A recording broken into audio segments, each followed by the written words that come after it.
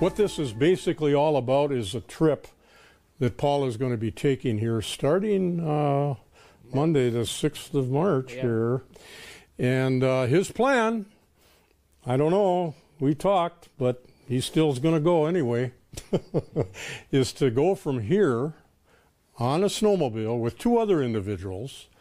And they plan on going from here to Fairbanks, Alaska by snowmobile, through the middle of Canada into the Yukon Territory, take a look at the Arctic Ocean, and then go over to Fairbanks. And I don't think that's ever been done before. I guess there are sleds that have gone there, but they've taken the roads. This is going through wild country.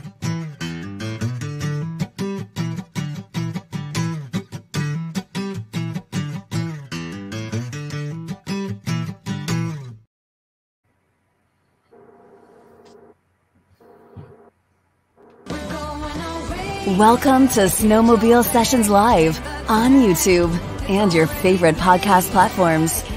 It's the #1 destination to learn about snowmobiling, network with other sledders, and have an awesome time doing it. We'll meet other snowmobilers that share your passion and show your fan photos along the way. Snowmobile Sessions Live. Enjoy the ride.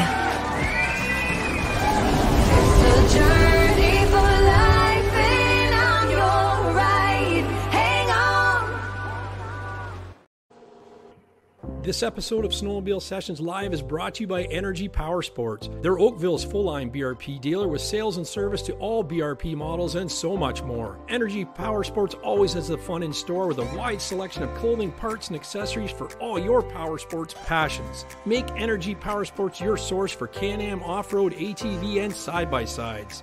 Can-Am on-road Ryker and Spyder, including the sporty F3S, Sea-Doo watercraft, and Switch pontoon boats, and Alumacraft fishing boats powered by Mercury Marine.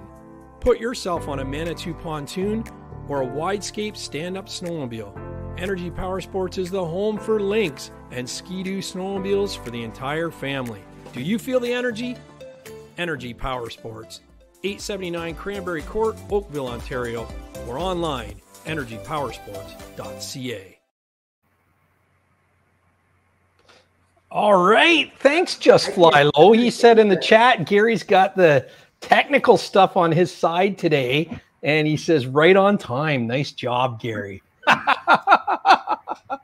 So anyway, we got the 3 old guys. We got all 3 of them here. Just to my my right is Rob Hallstrom. We have below me Rex Hibbert, and beside him is Paul Dick. And they are the 3 old guys that took a trip to Alaska. How are you folks doing tonight? Great. Yeah, excellent. Let's say. So what do you... Go ahead. I say we're doing good here. Yeah, that's great. So it's been a few months since you did the ride. How you guys been feeling? Are you planning anything else? We don't really have anything on the books, but I think we're all feeling pretty good. Yeah. How did it come to be? How did the idea of riding to Alaska come to be? We all kind of pointed at each other there. I don't know who had the idea actually, but in 2019 we took a ride up to Churchill, Manitoba on Hudson Bay, and that was about a 3,000-mile ride. And we just had a great time. Everything went just perfect on that trip. And we just started thinking about what else we could do, and Alaska kind of came up, I guess. Yeah. and then as far as planning something like that goes, how did you go about doing that? That's a pretty big undertaking, right? That we spent many hours doing that. I think most people don't realize the time we put into it. You just kind of spread out a map and get an idea where you wanted to go. And then I just made a lot of phone calls. I'd call little tiny towns, maybe call a snowmobile repair shop and explain to a guy what you wanted to do and ask how local people rode in that area, how they would do it if they were going to take a ride like that. And usually you'd call one guy and he'd connect you with his buddy, and his buddy would know a trapper, and you just keep finding out more and more information. So I did that. You know, I'm retired, so I'd putz around doing that with the computer for a long time. And, you know, we just sat there on, with Basecamp, a Garmin mapping deal, laying out a route on the computer, and over quite a few hours, it just kept getting to be a better and better route. So that's how we got started. Nice. Was it easy to get information? Everybody seemed very helpful, or did you have to really turn over a lot of rocks to get some solid answers? Well, you know, some people that weren't real excited to talk to you, but for the most part, people were real helpful. And I've done a lot of, since I was a kid, I've been fascinated by northern Canada and Alaska, reading stories about explorers and trappers and stuff. So, you know, a lot of the route that we went on were historic trails for one reason or another, from the gold rush or different things like that. So that kind of helped us get the general idea. And yeah, when we talked to people, people were pretty helpful. I think a lot of them didn't think we'd actually do it, but you know, you just kept getting more information, and it worked out. That's awesome. Was there any time before the ride that you guys just were thinking about throwing in the towel? Well, not before the ride, I don't think. No, we talked. We talked about it for quite a while. I mean, just kind of kicking the idea maybe, and you know, I started kind of looking at a possible route, and we weren't really too committed.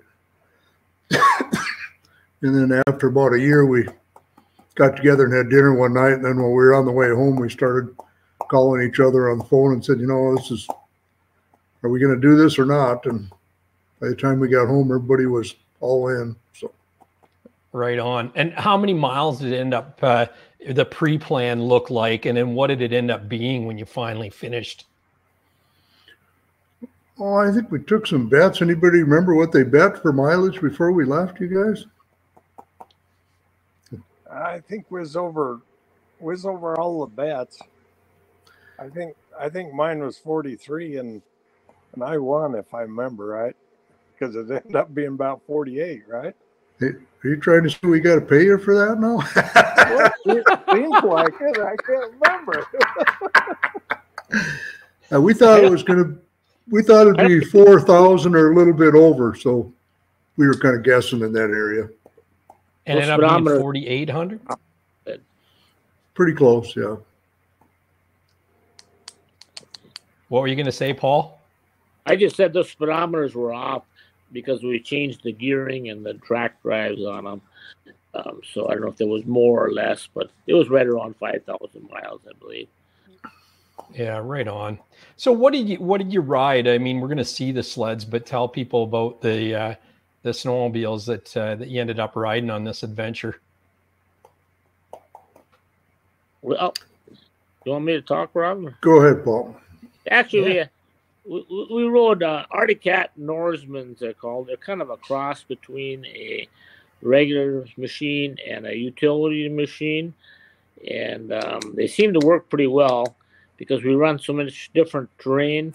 We're on some trails, some rivers, and so on and so forth.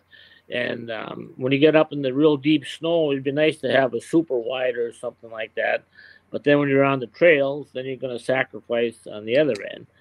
So it's just a 153 track with a 15 wide, I believe they are, and 800 motor in them, which they work real well. We had a lot more grunt. When we went to Churchill, we had 600s, and when you're pulling that heavy load, you'd be a little shy on power with a 6. So Yeah. that's what we. And Yeah. then Now you built. Go ahead. I said the mileage wise, a lot of people ask, why don't you run 4-strokes? Well, they don't make a particular. Arctic Cat doesn't make a 4-stroke motor in that chassis, so that's why we chose to go with the way we did. Yeah, you're packing oil then as well as gas. That's correct? Yep. I think we took off with like 15 or 20, maybe 20 some gallons of oil. And we put it in gas cans because the first part of the deal, we didn't need the to use all the gas that we needed to haul until we got up farther. And then the oil we used up, and then we had an empty can, and then when we got up there farther, we needed all that capacity, and then we had extra oil on board, or extra gas.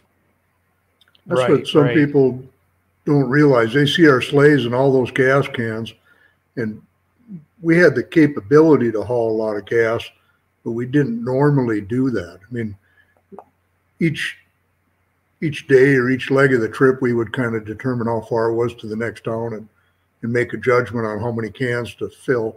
We didn't want to pull any more weight than we had to.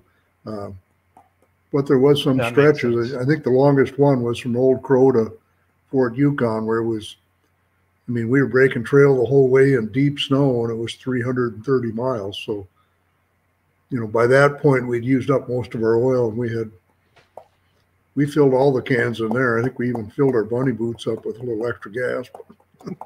Yeah. Now, you had mentioned about your previous sleds in another ride, and I know that you have some experience with Cane's Quest. I want each of you to go through and let us know what your experience is. I know we're dealing with some racers and some riders here. So just, you know, let's start with Rex, and then we'll go to Paul, and then we'll let Rob finish us off. Well, I've been racing snowmobiles ever since I was about 12, I guess. My dad had bought a 65 Evinrude or 66, I can't remember. But we went to a couple local winter carnivals, and it kind of escalated from there. But I live out in Idaho, so it was mountain riding, and I'd done almost every kind of racing there was: ovals, cross country, snow cross, hill climbs. Run the hill climb circuit with my boys for a couple of years. We'd go around every weekend and do the hill climb circuit, and then I got together with Paul and we'd run the 500 race in Minnesota, the Winnipeg St. Paul, when it first started, and then Thunder Bay down, racing against each other. That was an individual thing, and we done that. That's where we kind of got to know each other, and then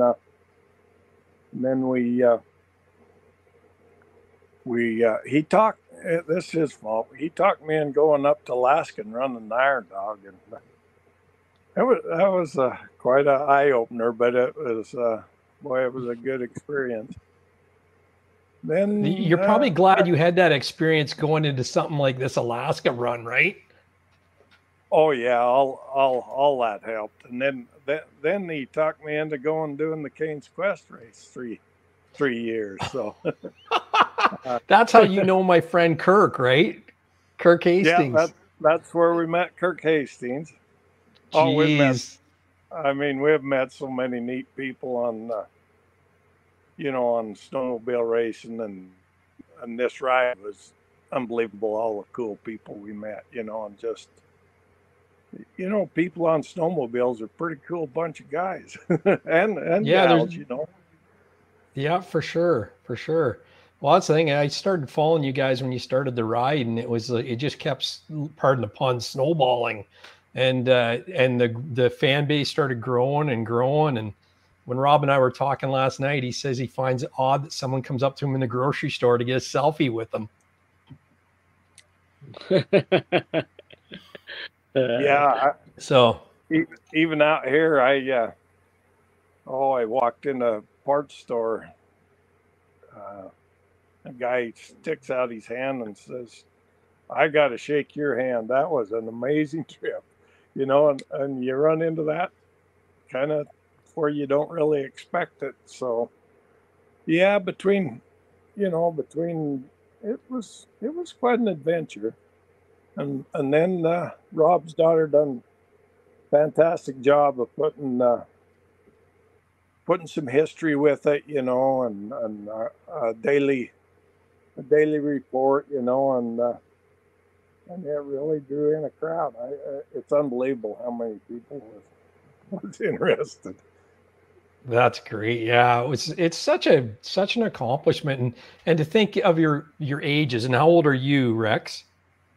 I turned 70 on the trip. I'm 70 now.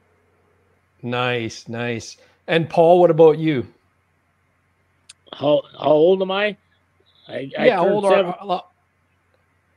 turned 73 in September. That's awesome. Good, I'm nice work, man. Yeah, and Rob, old enough to know better. Rob's a baby. Yeah. So how about your experience and your passions here on this one, Paul?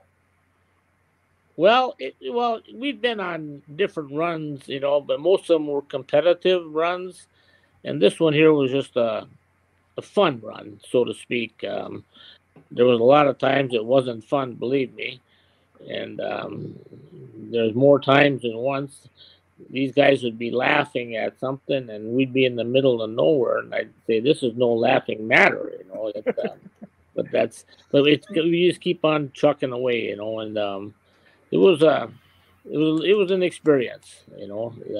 When we first got out of Flin Flon, you know, they told me to bring a chainsaw along, so I packed one of them up, and I thought we were on a logging job, you know, cutting through the brush. It took us must have been up there for 2 days, I believe, wasn't it, Rob, to get through all that wooded area? And, yeah, more than that, actually. We've got some photos of that. It's yeah. Do you ever think that they maybe sent you that way just because they needed some wood cut up?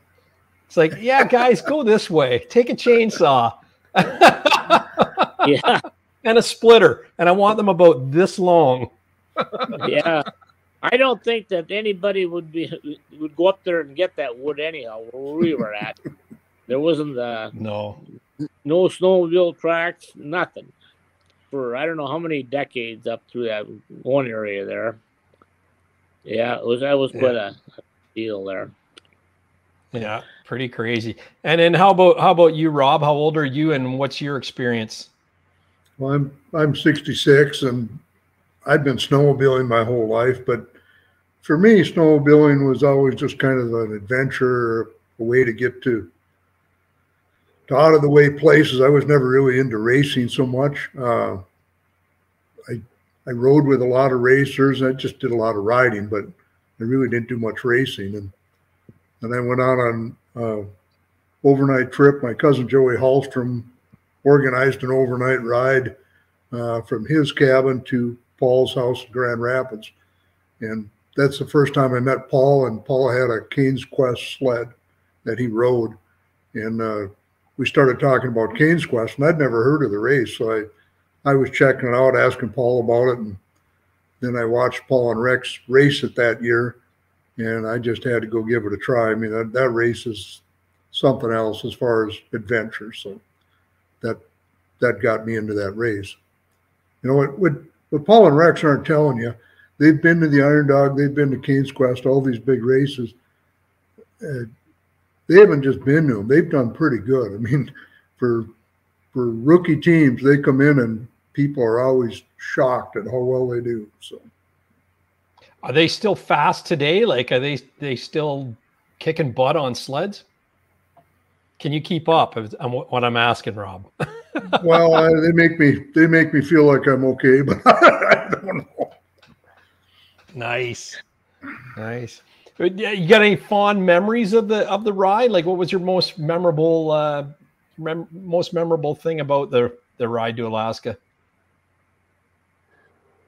Well, you know, what I really enjoyed seeing was when we crossed the boundary line or whatever it is, going into Alaska, and we stopped on that Porcupine River, I believe it was, and you could see where they had cut the survey line or whatever it was through there. to me, that was kind of a highlight because we finally made it to Alaska. You know, and plus there was all kinds of other things, but to me, that was the main deal of my thoughts, anyhow. Cool, cool. And what about you, Rex? Yeah, that was a highlight there. You know, it was we was all grins about right then, and it was only a few miles down the river though, and we was all stuck in the slush. It wasn't so funny then, or fun then. How many days did it take you to do the whole thing, and what day would that have been that you hit that border? Oh boy, I think we were on the trail 39 days. And holy! I don't know, when we hit the border, we were, I don't know, probably still 5-6 days out or something. Where we crossed the border, that was one of the most remote legs we were on. We were a long ways from anything. But yeah, we were all pretty pumped up there. It was fun to know we'd actually made it. So. Very cool. Very cool. And then what was some of the bad things that you had happen along the way, or the things you'd rather not talk about? There was lots of them. Yeah. Probably the best were being stuck on the ice jams and stuff. I mean, it was so much work lifting those buggers out and tipping them over back and forth. You know, it was a lot of work. Our first 1,000 miles was on groom trails, and you know, all the equipment's brand new, and you're on nice smooth groom trails. So the first 1,000 miles went by in a flash, no problems at all. But then we left the groom trails and tried to follow these old cat trails, which you know, these are old trails where they used to drive through there with a caterpillar pulling sleighs to bring supplies to these remote villages. And we were trying to follow these trails, and that's where we were doing all this, cutting all these trees and having so much trouble. And when we got into that, I mean, everything started to kind of go at a snail's pace, and we were all getting tired out. And I mean, we didn't really talk about it, but I mean, you could just tell the wheels were coming off the expedition there. We were going to be in trouble if it stayed like this. But fortunately, we got through that leg, and things started getting a lot easier. That's where my sled started on fire there. That was probably a low point for me. You see smoke coming out of your snowmobile, you're thinking, this is it, you know. But luckily, we were able to get it out and recover. So.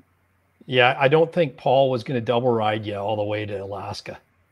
I don't think so. You know, we certainly do that when we're in a pinch, but it's no fun. Yeah, that's right. That's right. Very cool. What kind of gear or equipment do you have to think of in advance for doing a big excursion like this? Well, we carried a lot of equipment. We had an Arctic oven tent with a wood stove and some real warm sleeping bags. You know, I thought we were going to have to stay in that tent maybe 3-4 nights. We were hoping to never stay in it, but there's just a few sections where we didn't know where we'd be able to stay. And, you know, you bring a lot of parts, you bring, you know, a lot of gas and oil. You have to make sleighs to haul all this stuff. So there was a lot of prep time. And we had the snowmobiles over at Paul's place. Paul did a lot of that. And we, you know, did some modifications to the snowmobiles to make sure they were up to the task, and kind of got everything. What kind of mods would you have been doing? Would you have been beefing up the suspension, or you know, I guess in your racing, you're trying to make everything as light as possible while being strong. That probably doesn't factor in on something like this. No, that doesn't matter for something like this, but you know, we put DuPont High-Fax on because it lasts so much longer. We added fiberglass overload springs and some heavy-duty rear Fox shocks to the rear suspension. Geared the machines down quite a bit. They come with, I think it's a 2.5-inch lug track, and we changed that to a 1.6. Put a few studs in the tracks, hardwired GPS units and into them, put bigger windshields on, things like that, mirrors, all that. Nice. I see Rex is coming in on a second time. Very cool. Let's say hi to some people in the chat here, and then we'll keep talking here. But we have Just Fly Low in the house. Renegade X come in. Jacob Masser says, "What's up, fellas? Glad to see the 3 old guys at heydays this year." We had a picture he sent in right off the bat from that. Who else we got in here? Dominator says, "Hey guys." Rob Overholt says, "Good evening." We have Uncle Buck. He's in the house. DP Rocks is there. Everyone's talking about the snow they've had. Adam Skinner, how you doing? Sault Ste. Marie got good snow, he says. Wisco Sledheads is in the house. And who else? Mike Galitz. Congrats on the 1,000 subs there, Mike, as well. And he sent in some pictures tonight. What else? Jeff Dancer, good evening, everyone. Denon Oosterman's in the house. William McClearly, he's another old guy that likes to ride. Brian Lynn from Slush Lake and Ron Castelloot. The list goes on and on. Whitetail Stables, he's a weekly stable here.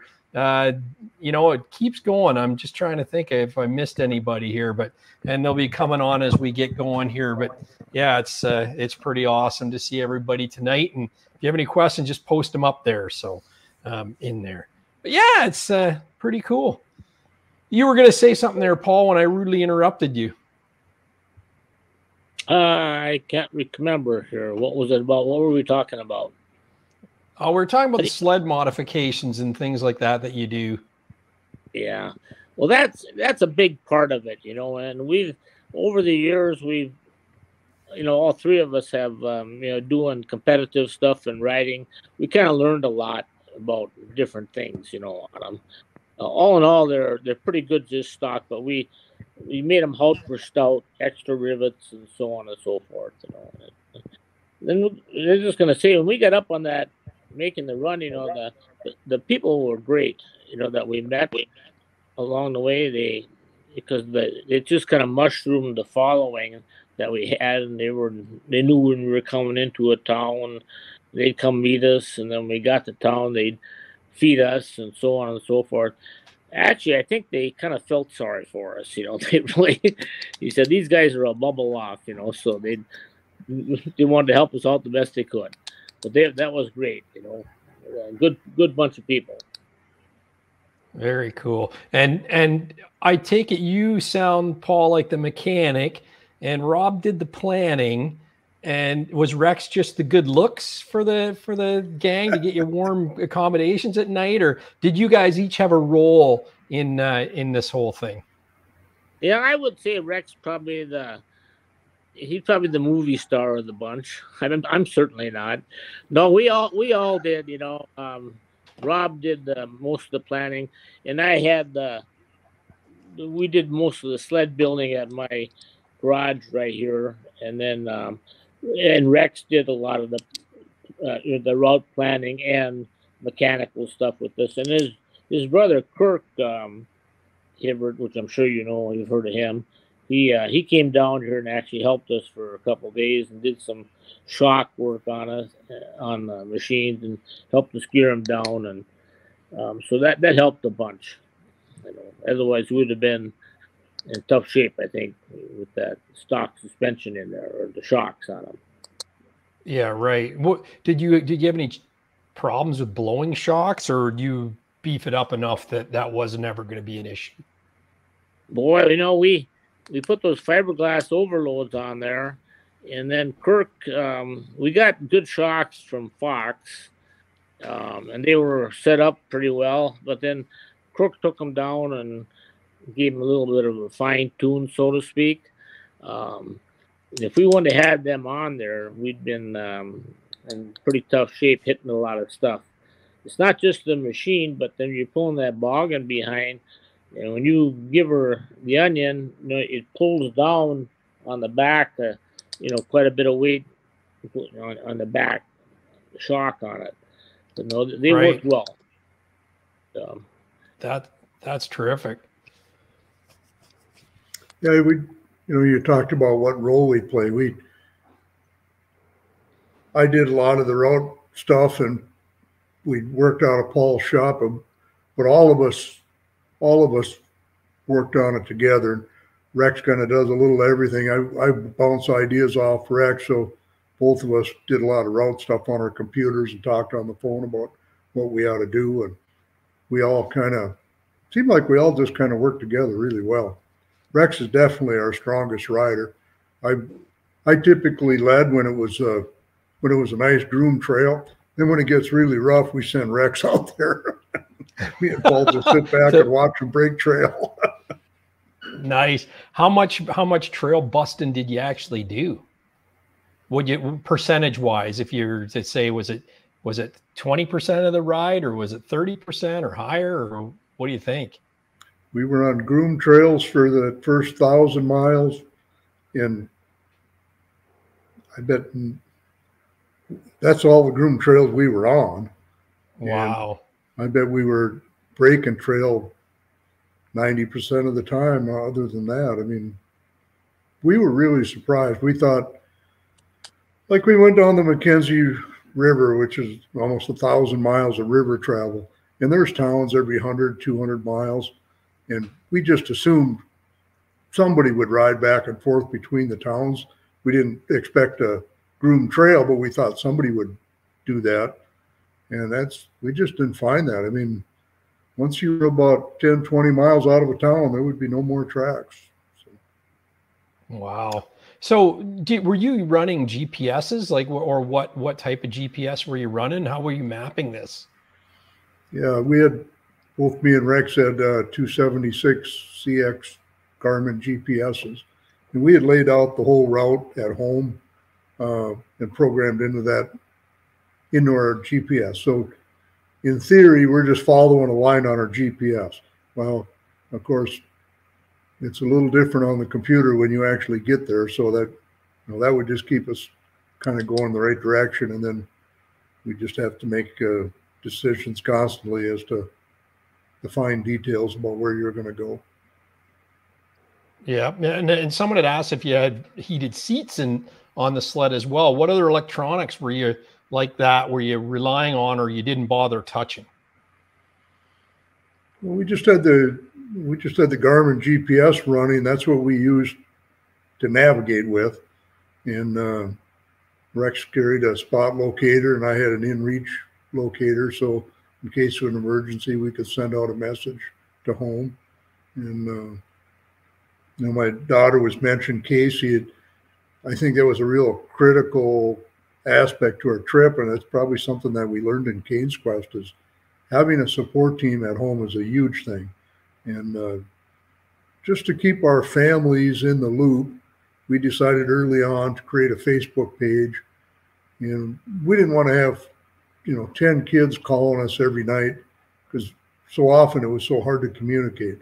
So at the end of each day, or sometimes in the morning, I'd just send a quick text message to my daughter that, we're in at Fort Good Hope at a cabin, or something about where we were, what was going on. And then she would post it up on the Facebook page. And the idea was that the family then would know what was going on. And I had plans to write quite a bit of history and stuff about the trip, because I knew, that's why we were going to some of these places. And before the trip, we get together at Christmas, and I told my daughter, I said, there's going to be a couple of nights where we don't have internet. Maybe you could post up some history. And I told her about a few different things. And once we started going, she kind of took over with it, and I quit even trying to put anything on there.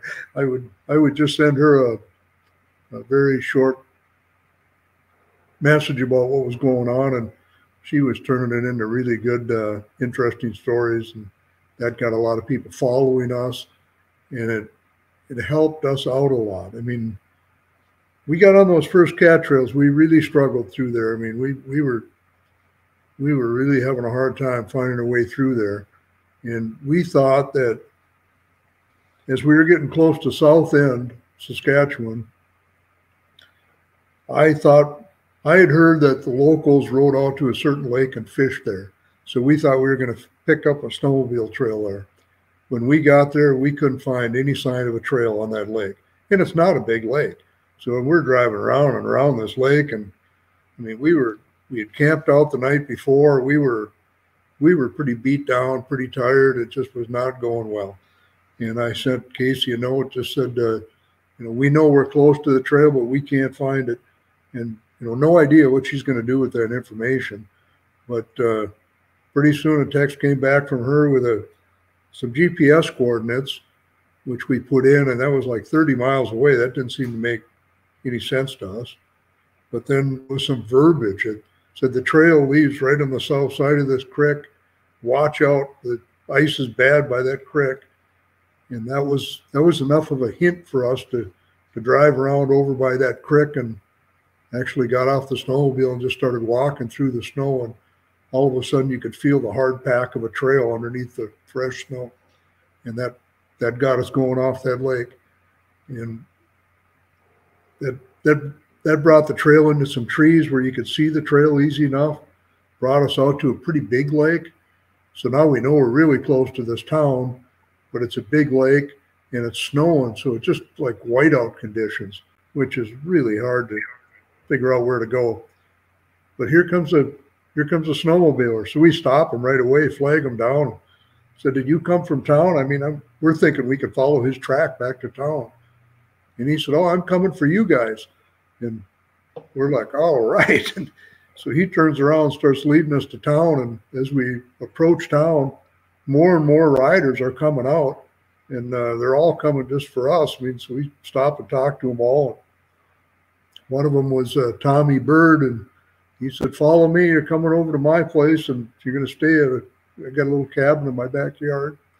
So we went over there, and I mean, there's no hotel in that town. So, I mean, we were pretty cranked up. It's like, it was just we'd turned the corner, got off these cat trails, and got a nice place to stay. And that community, I mean, the guy brought us over a wonderful supper of fish, and everybody stopped by and was visiting with us. And it was just a great experience. And that kind of seemed to start the ball rolling. And it seemed like after that, every time we'd roll into these small towns, they knew who we were and that we were coming, and they'd help us out as much as they could. So it was a great experience. That is unbelievable. And did they find that out from the Facebook post or just the buzz around town? Well, my daughter had put something on Facebook, and somebody in town there picked it up. And one of the guys that came over is a trapper that trapped in that area, and he had sent that information to my daughter that kind of got us out of there. And then he actually brought us a supper over that night. And then, then it was just kind of the buzz around town. And we were actually supposed to leave there and go to Wollaston Lake, which was going to involve about 60, 70 mile run up Reindeer Lake, and then another 40 miles of these cat trails to Wollaston Lake. And it was snowing like crazy outside. I mean, they had a lot of fresh snow, and it was snowing hard. And one local guy came in, and he had just come off the lake and had to leave his sleigh out in the slush because he was all stuck out there. And they were telling us we were going to have to stay there 5 or 6 days and let that snow take a set before we'd be able to ride through it. So we were sitting there. I mean, we're already so dang tired. We're behind, and it's so early in our trip.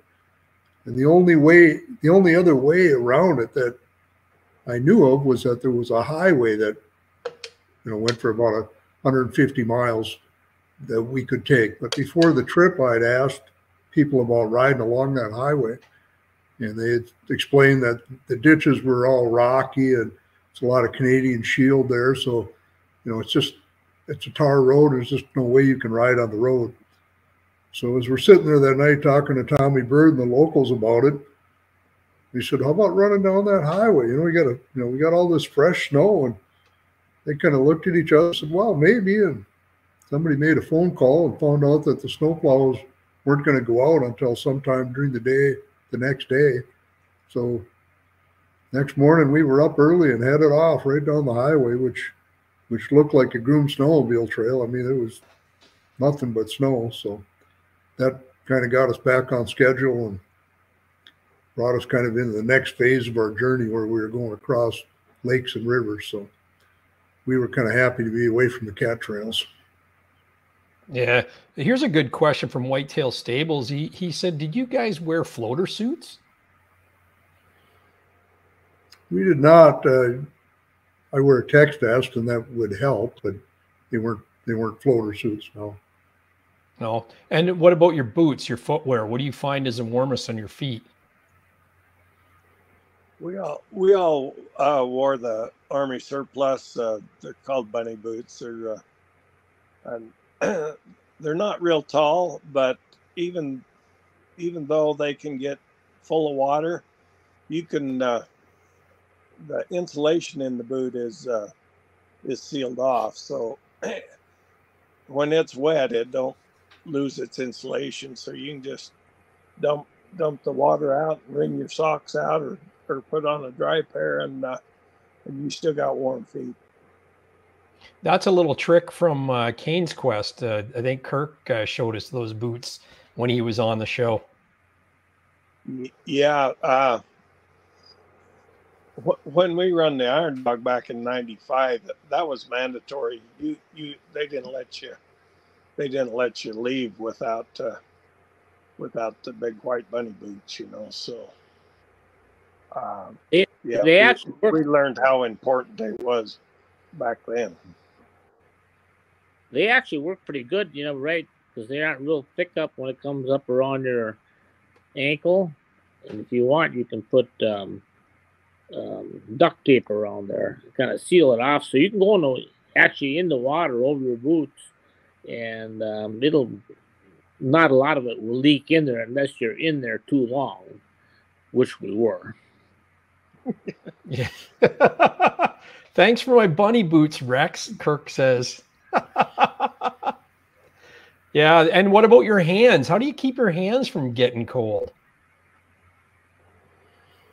Well, we all wore those gauntlets. They make different ones, different shapes and so on and so forth. But the handlebar heaters on these machines are pretty good.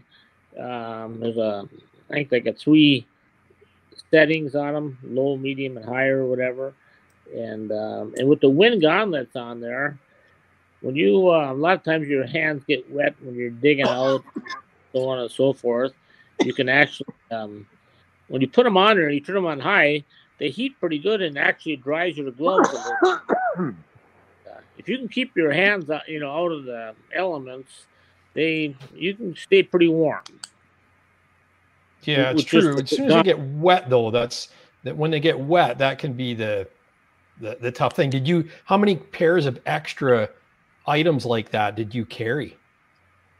Oh, I think I had 4 pair of gloves with, and Klein was a sponsor. They helped us out with a lot of gear, and I was so impressed with that stuff.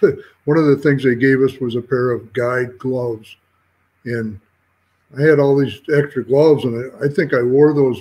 I know I wore those glide gloves every day of the trip, and a couple of days I got them wet and had to change to another pair, but they were just a medium weight glove that worked really well for us. We like those soft handlebar muffs.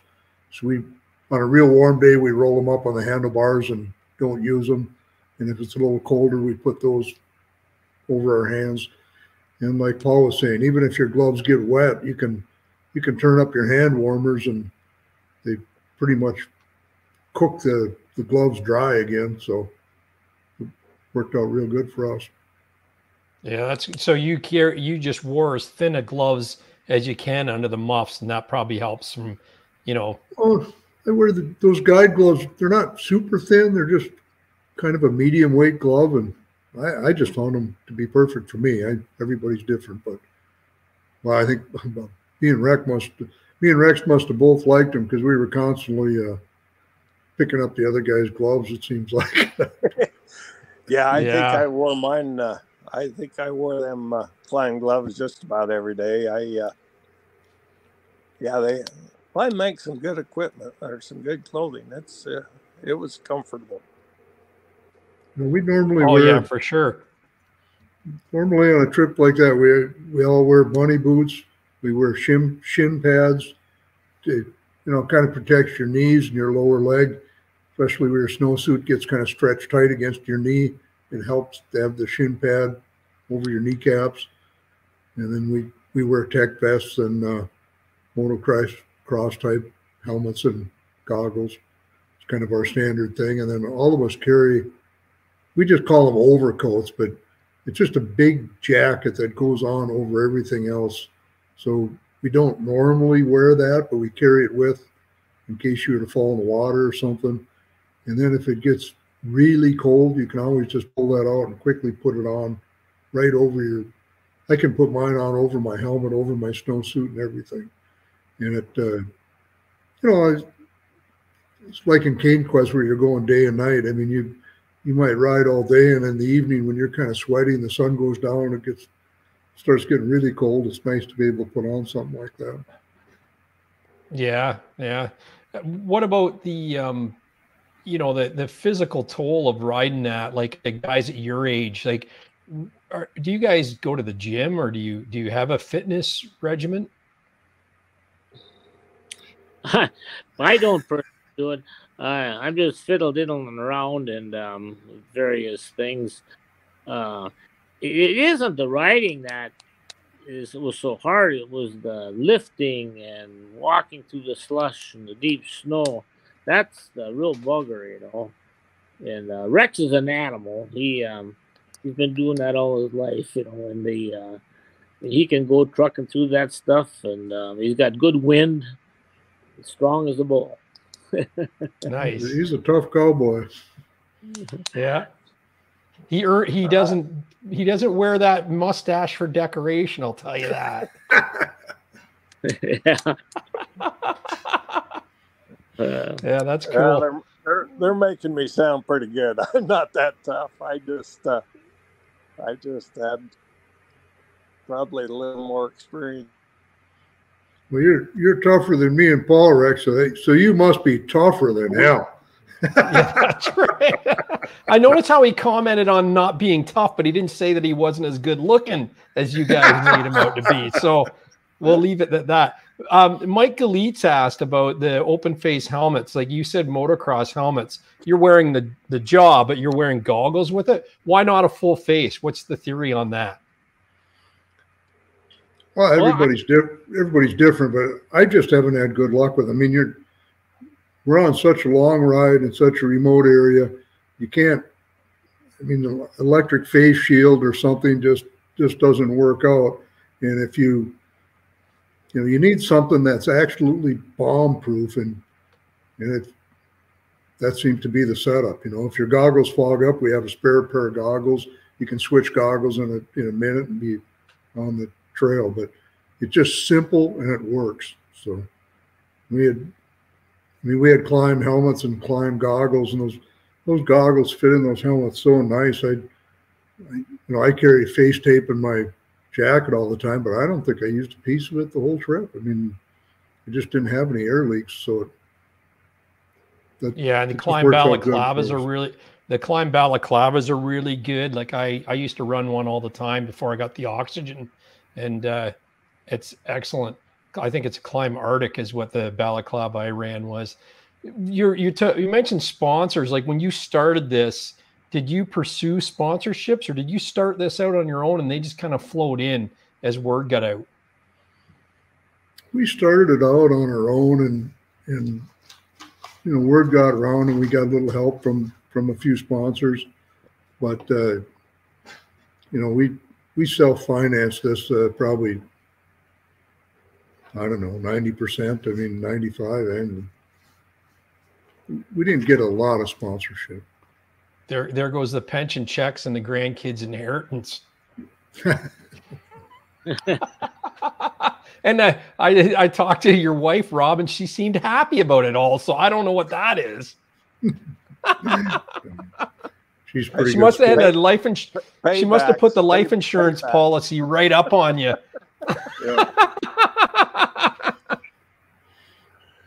Glenn Wheeler says, awesome, way to go, guys. That's great. Yeah. So no, it's you know, I'm quite a bit younger than you guys. I'm still an old guy, but I know what it's like to be, you know, when you get stuck or you're out in the slush and it's like, I'm not totally out of shape. I'm not in the best shape, but it's like, I can't imagine physically what you'd have to be going through as far as mentally as well. Like mentally I mean, you've done Kane's Quest and Iron Dog, which, I mean, aside from that, they're the most grueling things mentally on the face of the earth. Does it ramp up to almost that scale? Or was this a ride in the park? Oh, that, like the Iron Dog and Kane's Quest, that's a competitive type deal where you're under pressure to go get going and get there as fast as you can. So there's a lot more pressure on you. On this one here, you know, you're just kind of going and you stop and dilly-dally around as need be. And it's a lot more, it's different than a competitive type race. Kind of the same thing. Nobody told Rex it wasn't a race, though. I wasn't no hurry all the time. Once in a while. Yeah. Was it enjoyable though? Like I mean, you have your trials, of course, but was it an enjoyable ride now looking back at it? Oh yeah, the more I look back at it, the more amazing, the more I enjoy it. You know, it ended up being a well planned out trip. Sometimes it didn't seem like it, but it turned out to be, you know, a real special trip. It was a lot of work. Speaking about being in shape, I wasn't in shape. I lost 30 pounds. During the ride. 30 pounds to lose if I'd been in shape. So really, but we, you know, we're all very active, so we're in good shape, and I don't know, you can go to the gym, but that don't. I mean, that helps, but that don't really prepare you. I mean, that's just not the same. You know, a lot of it's mental. You just got to put it in your head. You know, why turn around? It's probably easier going ahead than it is turn around. So, you know, it was a lot of mental. Just, you know, keep going. We'll be all right. Yeah, I guess that's the thing with three of you is, was there ever a chance, was there ever a spot where one of you guys said, I'm done, get me out of here. I can't do this anymore. Like, was there ever that, did you ever get to that point, or where two of you had to talk the other guy into it? Or was it pretty much you knew you had this goal and you were going to do it hell or high water? I think we all had the goal. I don't think there was any, there wasn't any having to talk to me and to keep it going. There was times when we didn't know which way to go. I mean, like that McKenzie River is huge. It's 2 miles across, and there was times we didn't know which way to go or what to do. But I mean, we might have.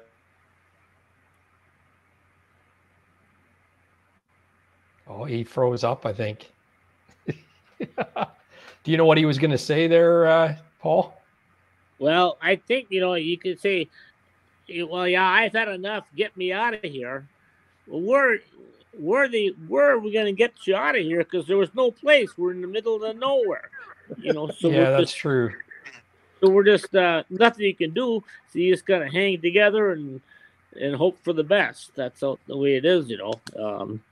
But we didn't. When we got to a village, there might have been 1 or 2 places where we could have got on an airplane or something that said "Adios, amigo. We're out of here." But we all hung in there. That's great. Well, you're all smiling today, and we're going to go through some pictures shortly. You don't look so happy. Funny. Well, go ahead. Hey. You know, we keep talking about the difficulties, and there certainly was plenty of difficulties.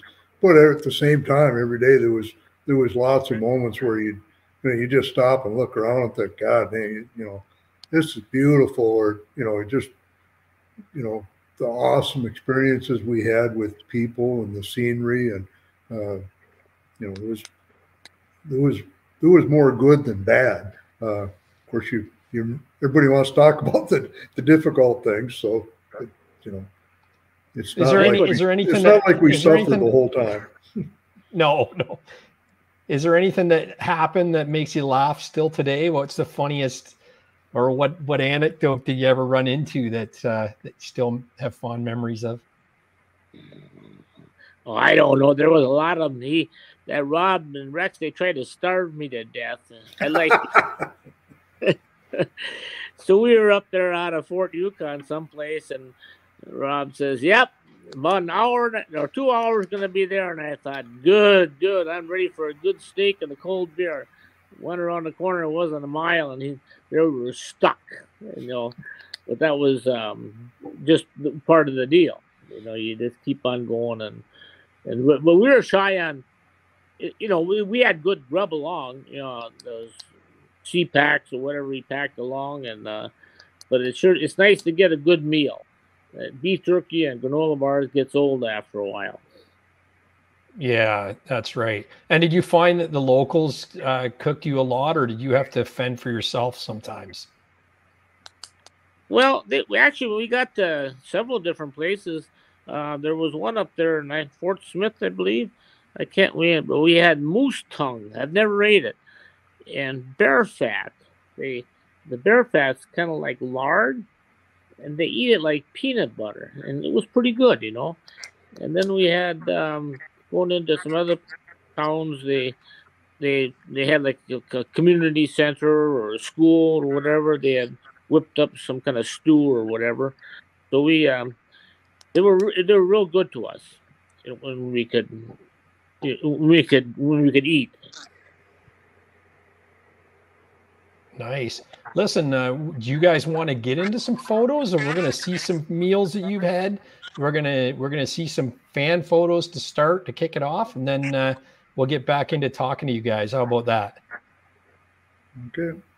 Sounds good. Okay, let's do that. I got one. People were bitching about the ads. I got one more ad to run, and then we'll get into the fan photos, and we'll keep this conversation going. Fan photos are brought to you by Fast Track Snowmobile Traction. This season, quit sliding sideways on the ice and losing races to your buddies. A Fast Track stud kit will help you with improved braking and give you the arm-ripping acceleration you crave. I put over 3,000 clicks last season on my Renegade 850, and I'll tell you, these studs exceeded my expectations. Not one broken stud, my Ida wheels still look like new, and they hooked up like I was on rails in the twisties, inspiring confidence every ride. Fast Track Top Gun kits are the highest rated stud kit at 4.9 stars with over 230 reviews. The studs are heat treated stainless, so they are strong and they don't rust. The kit is lighter, easier on the track, and has a lifetime warranty against breaking.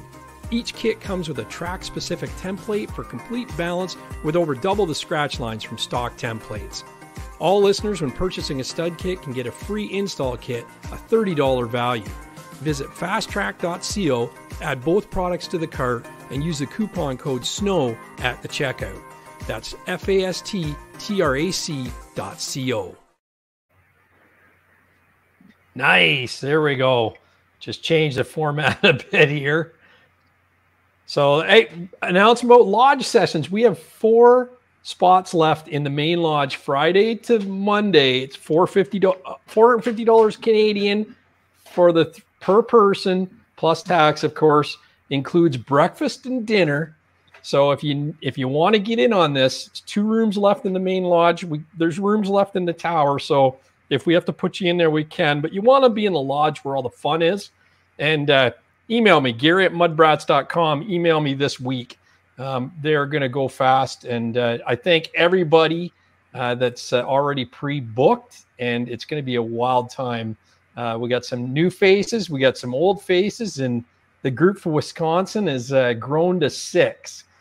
So I'm really looking forward to meeting some new faces there and hanging out again. So that is a lot of fun. You guys ever been to Sudbury, Ontario?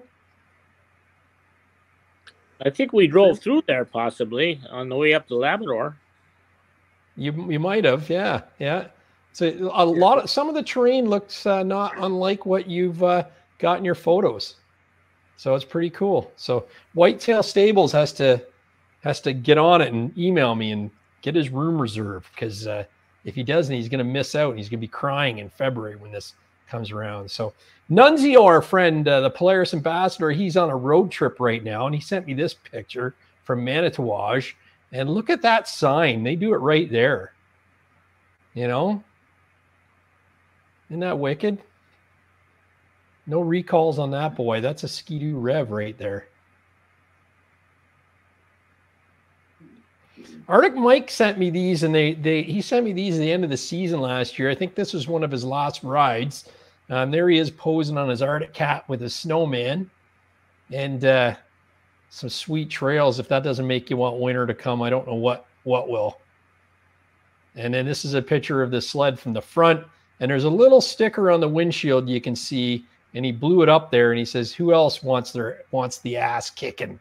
And it's Barney on it. Did you guys have any motivational decals that you sported during the ride? I don't believe so. No, I seen one on the windshield with your names on it, but that's kind of boring. So, Mike Galitz, he sent us some pictures of what he's been doing on his channel over the summer. He's getting geared up for winter, and he's hit 1,000 subs. So congratulations, Mike. You earned it. This is you're putting out some great content, and you got some awesome bikes here. So this is one of his gang rides in the summer. And there they are ripping the CR 450s and the 500s. That's Mike way at the head of the pack there, I think. There they are wheeling. I think that was when they were doing the shootout between the two new 450s that he got. One being a works edition. There it is right there. And then there's his vintage 500 in the top corner. So good work, Mike. You're building some nice bikes there. I knew All Terrain TV would like that. Follow Mike on YouTube and check out those videos. They're pretty awesome. Kirk and Penny sent this. What are we looking at here, Paul? I can't recall, but I see that Z. Kirk and Penny came down here during the summertime here a few years back on a run, and we went out to this place called Zorba's. And they have that old Arctic Cat machine on display. And I think that's where that is. Isn't that your first race sled? Isn't that your first race sled, Paul? My first what? Yeah. Your first that might race be your sled. first racing sled.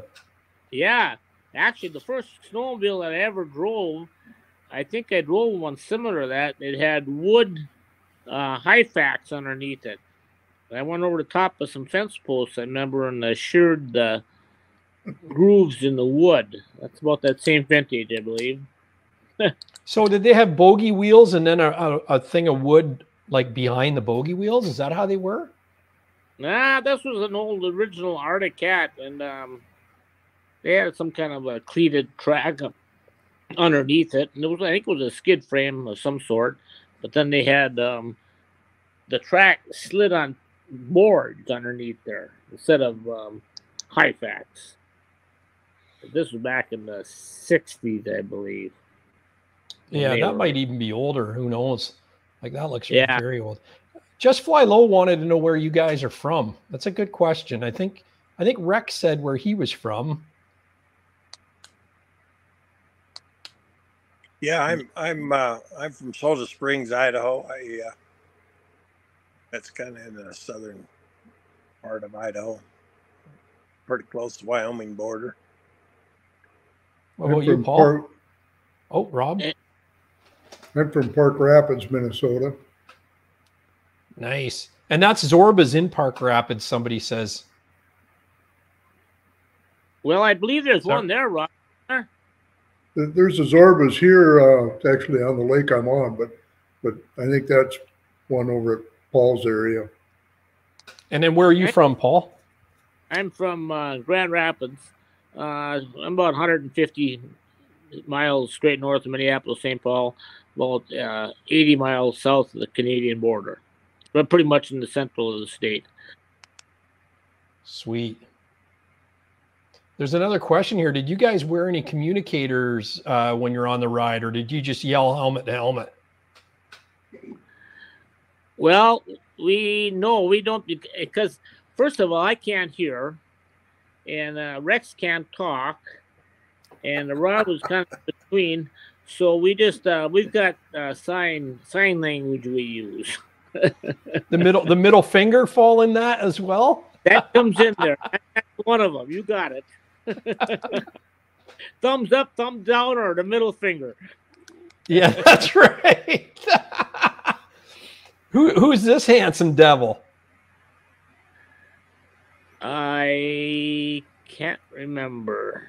I think that looks like our machines. That's you, yeah, for sure. Is this Kane's Quest? They're Crossfires, Arctic Cat. Yeah. That must be, I don't know, it must be me, it ain't Rex. Yeah, no, it's you, definitely. I can see that for sure. Oh. Yeah. Is that Kane's Quest then? Our, Kane's Quest 2009 sleds. Nice. And Rex, like Rob said, you've got some accolades from that. Did you place in the top 3? Did you win it? What are you sporting there for trophies? We went up there 3 times, and we got a 5th and a 3rd and a 5th. Nice. Just finishing it is, pretty good accomplishment as far as I'm concerned. That's a tough go. It's especially, we didn't have any sport crew, and kind of out of our territory. And so we're pretty happy with the way that turned out for us. Now you got Bud Light and Budweiser stickers. Were you sponsored by Bud, or is that just for fun? Back in the day, I was involved in a beer wholesalership, and that's what we sold was Budweiser and Bud Light and Pabst and Grain Belt and a variety of different beers. Yeah, nice. You probably needed that, or wish you had that sponsorship when you're doing the Alaska run, right? Oh yeah. No, Kirk told me that this is your Bearcats here. He said you guys just love the Bearcats. Well, I don't know about that. Yeah, he said you hated them. Yeah. They were a little bit heavier than what we cared for, I believe. Yeah. I forgot about those things. Yeah. I won't take credit for that. When we decided to go up there, Rex says, well, maybe them Bearcats would be the thing to do, and then one thing led to another, and there we went. Yeah, that's cool. And what is it you're on? What model Arctic Cat was? It was I want to say Venture, but it wasn't a Venture. When we went to Alaska? Yeah. No, Nordsman. That's it. Yeah. Yeah. So this is Jacob Massart. He's been sending pictures in of a project he's been working on called Smart Leaf Springs. So you can see he's put C&A skis on his old 71, and he's got leaf springs on his 2023 850 with Smart Shocks. And I said to him, where the heck did you get the skis? Did you make them? He said, no, they came off of a ski boost. Talk about confusing your Smart Shocks. Do you think he has too much time on his hands, Rex? Oh, there is. I don't know. Out in deep snow, it might work pretty good. It might. They're pretty long compared to stock, I think. We'll have to get Jacob to comment on that. But that's his secret project he's been working on for a while. But I love this. I think this is the coolest looking thing to have CNA Pros on a vintage. Hey, how? Boy, you see a lot of stuff. You go down that heyday, it's amazing, and the different things you see and what people do. I can't argue with that logic. Look at it there. It just looks so good with the skinny skis, huh?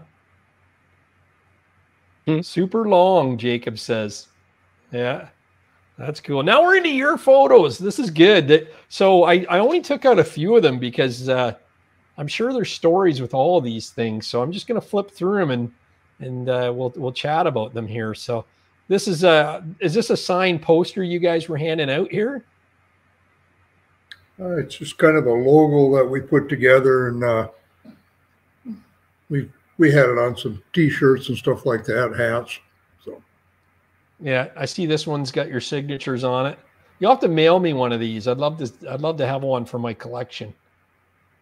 You know, sure. So here's a map of Alaska, or is this the whole area? No, it's the Alaska. Yeah, it's the Yukon Quest trail map. It's just one of the maps. You know, as we were planning the trip, we were finding all kinds of maps, and from Circle, Alaska to Fairbanks, we were going to try to take that Yukon Quest trail. So that's why we had that map. You know, when we were planning the trip, I had maps stacked up all over the place. So you'd get tidbits of information from lots of different sources. You found that really helpful, though, to have like a predetermined route like this, like an explorer route, and then you could tweak it to make it your own. Well, we left home with with a detailed route. I mean, we had to have that because we're pretty brave, but we don't just stumble off into the wilderness not knowing where we're going to come out. So we definitely had a plan of where we were trying to go. Yeah, yeah. What kind of wildlife did you guys encounter through there? Was there anything really scary, or was there anything really cool? Except this guy? We didn't see nothing on this trip. We went to Churchill, we saw some stuff, but we didn't see any wildlife. I mean, it's amazing that we didn't. You know, some of the areas that were. Yeah, that's the thing, especially when you're breaking so much trail, you think you'd run into something, right? People would ask us that along the trip, and they thought we should have seen lots of game. And I don't know. When we went to Churchill, we saw quite a few things. This trip, we saw fox, a couple herds of caribou, but not much really. That surprises me a lot, right? You know. But maybe it was the chainsaws running all the time. Could be. We've seen a lot of evidence. I mean, we was on moose tracks and wolf and lynx, wolverine tracks everywhere. It seemed like just about, but I don't know. We just didn't. I think we was too busy looking where we was gonna try to avoid getting stuck rather than looking for wildlife. Yeah, true. Maybe it's a good thing you don't see the wildlife, right? When you're out with nobody around and civilization so far away. So this is a great shot showing your gear. You know, you've got the big fur line hood over top of that helmet. Your goggles are like you said, filling the void of that climb helmet, and you can see you're pretty airtight there. Yeah, that's an example of the overcoats I was talking about. We didn't wear them very much on that trip, but I don't know. That just happened to be a cold morning where I slipped it on for a while, I guess. Yeah, cool.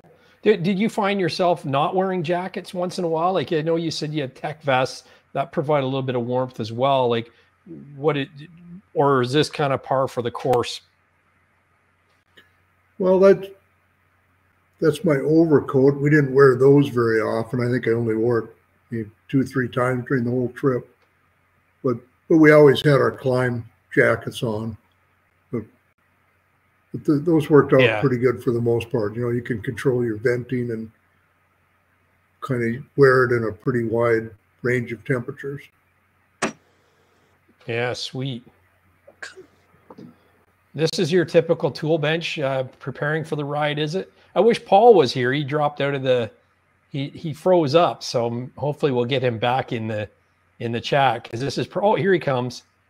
This is probably more to his, up his alley, right? Is this in Paul's shop? Yeah, that's in Paul's shop. When we were working on the snowmobiles, we would take that from sled to sled, and that kind of helped us determine what kind of tools we had to take with us on the trip. Everything we did to the snowmobile, we used the same tools. Yeah, right. And then there's another variation of this. The next picture, this looks like something more like you'd see in my garage. You know, everything just thrown up on top of the table, and then you've even got a broken hockey stick on there. I'm not sure. I'm sure that's a tool we're using for something. I don't know what. But. Yeah, who knows? Looks like it's pretty bashed up pretty good. You might have been pounding something out with it. Who knows? So when you take tools with you, are you packing them on your sleigh, or did you send them ahead and had them at different stops along the way? We didn't send anything ahead. We carried everything with us. You know, you just never know when you're going to have a problem. Right. So is that basically just a small assortment of wrenches, a couple of power tools, and you know, vice grips, mallet, and duct tape? Is that kind of the gist of what you packed? Yeah, I guess so. I mean, you know, we would just roll that cart around, and Paul's shop has two parts to it, and he just added on to it. So we were doing all this work in the new part, and whenever we went into the old part to get a tool, we just put it on that tray. And then before the trip, Paul took everything that was on the tray with us, so we had the stuff. We didn't take a battery drill, but we took all the hand tools. Nice. Well, that's a good idea. That's kind of a good idea, because if you can fix it all in your shop on that cart, you know, that's all you need, the gist of it. Right. Did you pack some 2-ply toilet paper as well, just to get you through the rough spots? Well, we had some toilet paper, of course. And then the toboggan that we're seeing here, did you make that? Yeah, all three of us had homemade toboggans, and they were all slightly different but similar. Yeah. And you know, they're kind of customized for what we were doing. Can you talk to us about how it works, like what the frame is? And we're looking at some type of plastic on the top. Like, can you just go through kind of what that's what's that made of? Well, they're all made out of UHMW plastic, I think it's called, with some runners underneath. It's a real popular sled out in Labrador, and Canes Quest racers use it quite a bit, and works out real good for us. And a lot of snow gets on top of them, but the snow tends to fall off as fast as it gets on top of them, so they work out real good for us. It's almost like a hockey board or something like that. That it's a slippery plastic, so it just slides right off, right? It's a slippery plastic that is super durable. I mean, it's kind of like high-fax material. They're really tough. They work good. And did you each carry, like, tow one of these behind the sled, or was there one sled without a load? No, all three of us had sleighs with gas cans, and I had all the food stuff on mine, and Rex had the tent and the wood stove, and Paul had tools and parts on his. And I see some tubes in between these gas cans. What were they for? It looks like you want to talk about that, Paul? The what's that? There's little tubes between the gas cans here. That it looks was like there's like a plastic thing up there. So I think I made them so when you suck the cans together, they don't they stay square with the world, so to speak, and then they suck the cans straight down. Otherwise they want to tip in a little bit because the boggin will still flex. You know, they going forward it flexes, but you get some side flexing on it also, and it's hard to hold things on. I bet. And so you've got eye bolts holding those straps on, and then that's just something to keep the cans, you know, from pushing it. Right. You want to keep the stuff sucked down so it can't move around the best you can. Because they get they get dancing around back there pretty heavy duty. Do you lose much gas on the ride with it all shaking, or are they pretty sealed up? Well, we had a couple cans that got some steams broke on them.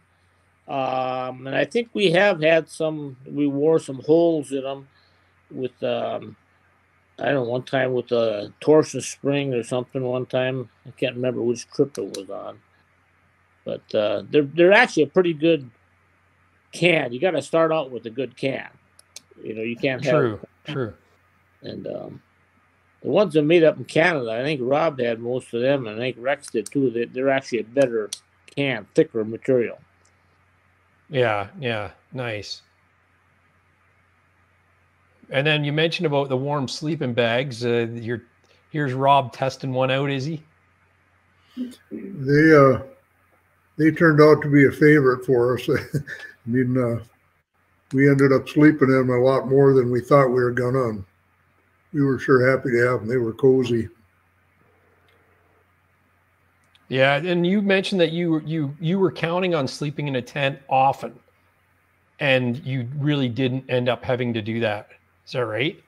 Well, not often. I thought we were going to have to sleep in the tent maybe 3 or 4 times, and we weren't on a camping trip. We didn't want to do that, and then, as it turned out, we only stayed in it one night. We found shelter cabins or trapper cabins way more often than we expected. And they ended up being just a real blessing. And we enjoyed staying in those a lot. We have another question about the why you didn't run 4-stroke machines. And you mentioned that Arctic Cat doesn't have a 4-stroke that would do this. Was there any thought of going to a Yamaha at the time, or? Well, I don't know. We're all pretty familiar with the Arctic Cat.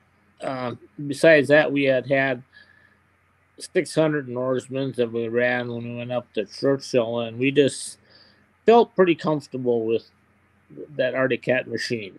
They're a good machine. They got a good motor in them, and I think all the machines out there are good nowadays. But so we just kind of went with what we're familiar with.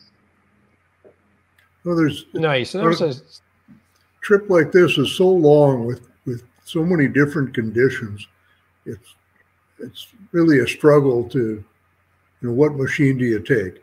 When we were on the Groom Trails, a 4-stroke engine would have got way better mileage, wouldn't have burned any oil. But when we had everything stuck in deep snow and slush, 4-stroke would have been heavier. Everything is a trade-off. So. Yeah, and I don't think you want to be experimenting with a brand that you're not familiar with, right? Is that what it comes down to at the end of the day? Quite a bit of it, yeah. Yeah. Oh, we got a super chat from Jacob Massart, and he says, any advice for a snowmobiler that wants to do a longer journey and has never done it before? Well, take a second thought. I see in his heading there, it says $9.99. That's not going to go far, I'll tell you that. Well, yeah, he's been chipping away. He's buying 50, not 70. Do it when you're 50, not 70. Is that the thing? Oh, he's got a few more years before he hits 50. Yeah. I just think is it, you guys are really experienced. Is it stupid for a 60 or 70-year-old to go, hey, these guys are, this is interesting, I'm going to do it, and they just head out? Is that stupid, or do you think other people can do it at your age? I just think that there were so many years of snowmobiling experience that we've all had that it just kind of comes into play. Like we put, we allowed for the wind blowing. We had 2 windshields on each machine.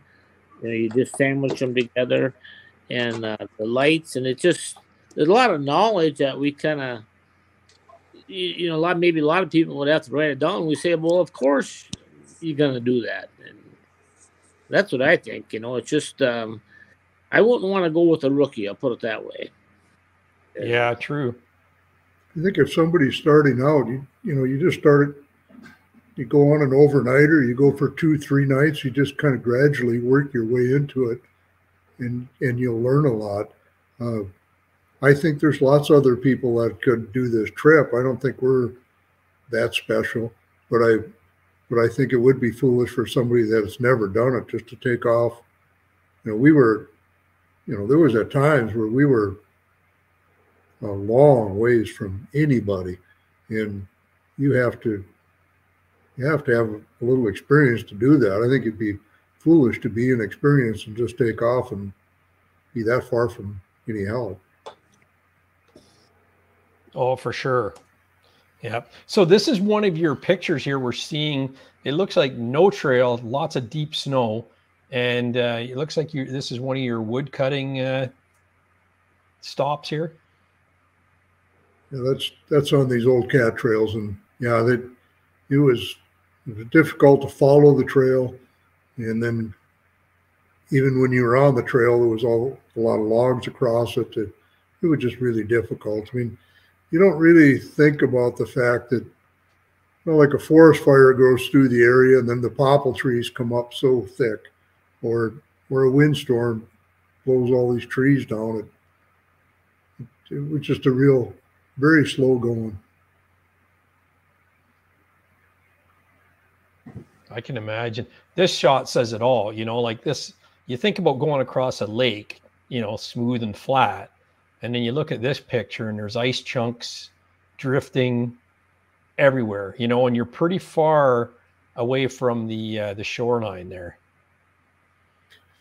Yeah, that really doesn't look so bad there. What really surprised us is on these bigger rivers like the Mackenzie, it seems like everything freezes up in that country and you get 10, 12 inches of ice. And I don't know what happens. Personally, I think water kind of quits flowing. So the water in the river goes down like 8 feet. And all the ice caves in, crumples up, washes downstream and freezes. And when it refreezes, they call it broken ice. The whole river is just a mess of chunks of ice sticking up, and it's extremely hard to pick your way through there. So you wouldn't have to, and you wouldn't be able to go any speed on this because you don't really know what's on the other side of these chunks, right? Well, yeah, it's a little different than a Saturday afternoon ride. I mean, we know we're in remote areas. You've got to protect your equipment and try to strike some kind of a balance between making progress and not breaking anything. Yeah. I know there was another question there about your GPS and InReach and Spot. Did you have to carry a satellite phone or anything like that? Like, did you have cell connection the whole way? No, we definitely didn't have cell connection at all. But the InReach and the Spot, I mean, the 2 different brands, Garmin InReach and Spot is a separate brand. But both of those communicate through the satellite network like a satellite phone, but you can only send text messages. So we had the ability to send text messages to home, and it also sends out every so often, I think I had mine set at every half hour, it would send out a dot on a map So our families could look at a map on their computer and see where we were. And by looking at the dots popping up, they could kind of get an estimate of if we were making good time, or they could see us doubling back, or what was happening. So yeah, we have some pictures on that too, which is pretty cool. Was there any time during the trip that your loved ones were worried about you at all? Was there any reason to be concerned? Oh, I think there was, because I know my wife one time, she got a hold of, I hadn't been in touch with her for about 4 or 5 days. She just wanted to hear my voice.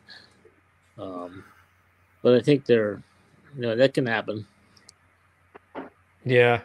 It's almost like you guys are like the Buzz Aldrin and the first moon explorers kind of thing, right? You're going out, you have limited communication, and you're hoping for the best.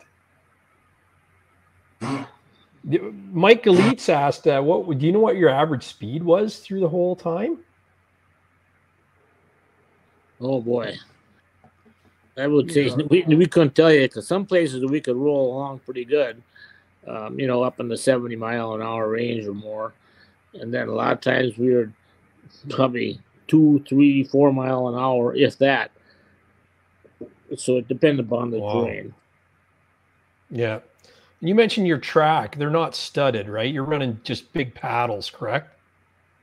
No, we had studs in them. We had Woody studs, which actually were pretty good. They're long. We put them in the belting. They weren't studs that went on the rib. They make those also, but these were regular good-sized studs that go in the belting. Like we had put 2 every other bar. Yeah. So what depth of paddle was on the track? The paddle was just 1 point, about an inch, a little bit over 1.5 inches high. Oh, okay. So you're running about a 175 stud or something like that. Yeah, a little bit higher than the paddle, whatever it was. Yeah. This is a good shot showing your double windshield that you riveted on. And the Garmin GPS that you've got running there, which is pretty cool. But it looks like you're on a groomed trail here. So was this closer to home? Yeah, that would have been closer to home. That looks like a groomed trail. That's my sled. I just put that extension on my windshield. Paul and Rex actually had a second complete windshield on their snowmobile. And the reason we do that is in case somebody crashes and breaks a windshield, you could take one off the other sled and replace yours. Oh, I gotcha. That's good thought. Was there ever any risk of you crashing? Was there any close calls or anything like that? I don't think so. We twisted up an A-arm on Rex's, but that was just slow going, hit a tree or whatever. But we didn't have like a high-speed crash or anything, because we weren't going that fast like that. Right. And you want to last the whole ride, right? You didn't have a time limit. You need to finish this in, and the idea was to keep everything together as long as you could. Yeah. Is this the same river that we seen earlier here? Boy, I'm not sure. It looks like it is, yeah. That's an example of broken ice. It's covered with snow, but there's ice chunks all over out there. Yeah, if that's my wife calling, I'm not here.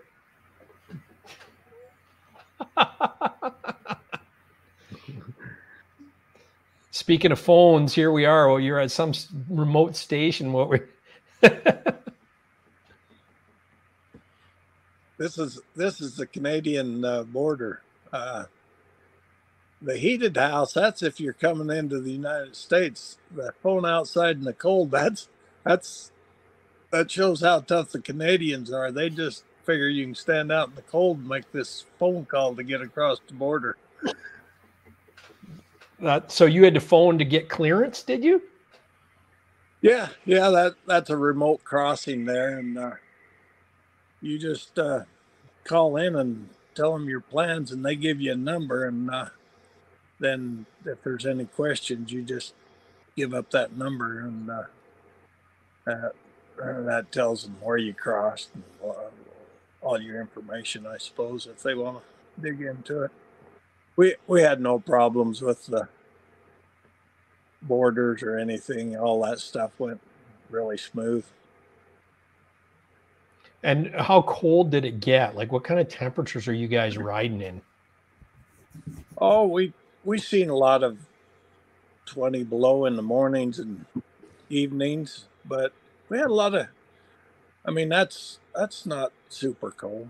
I mean, we didn't have any super cold weather, and we had a lot of days it was it got up around 0. It was pretty pleasant as far as temperature on this trip. So it wasn't crazy, nothing you guys couldn't handle. The wind is the best. We went pretty late in the year, mainly because we wanted longer days, more daylight, and it also made it warmer. And it's the land of the midnight sun. So was there much dark?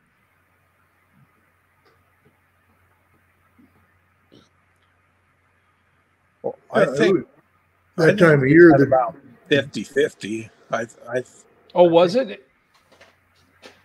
I think we had almost about 12 hours of daylight. And then what did you have a rule that you wouldn't ride past a certain time of day, or did you ride until you couldn't ride anymore each day? Oh, it just depended if you know, we tried.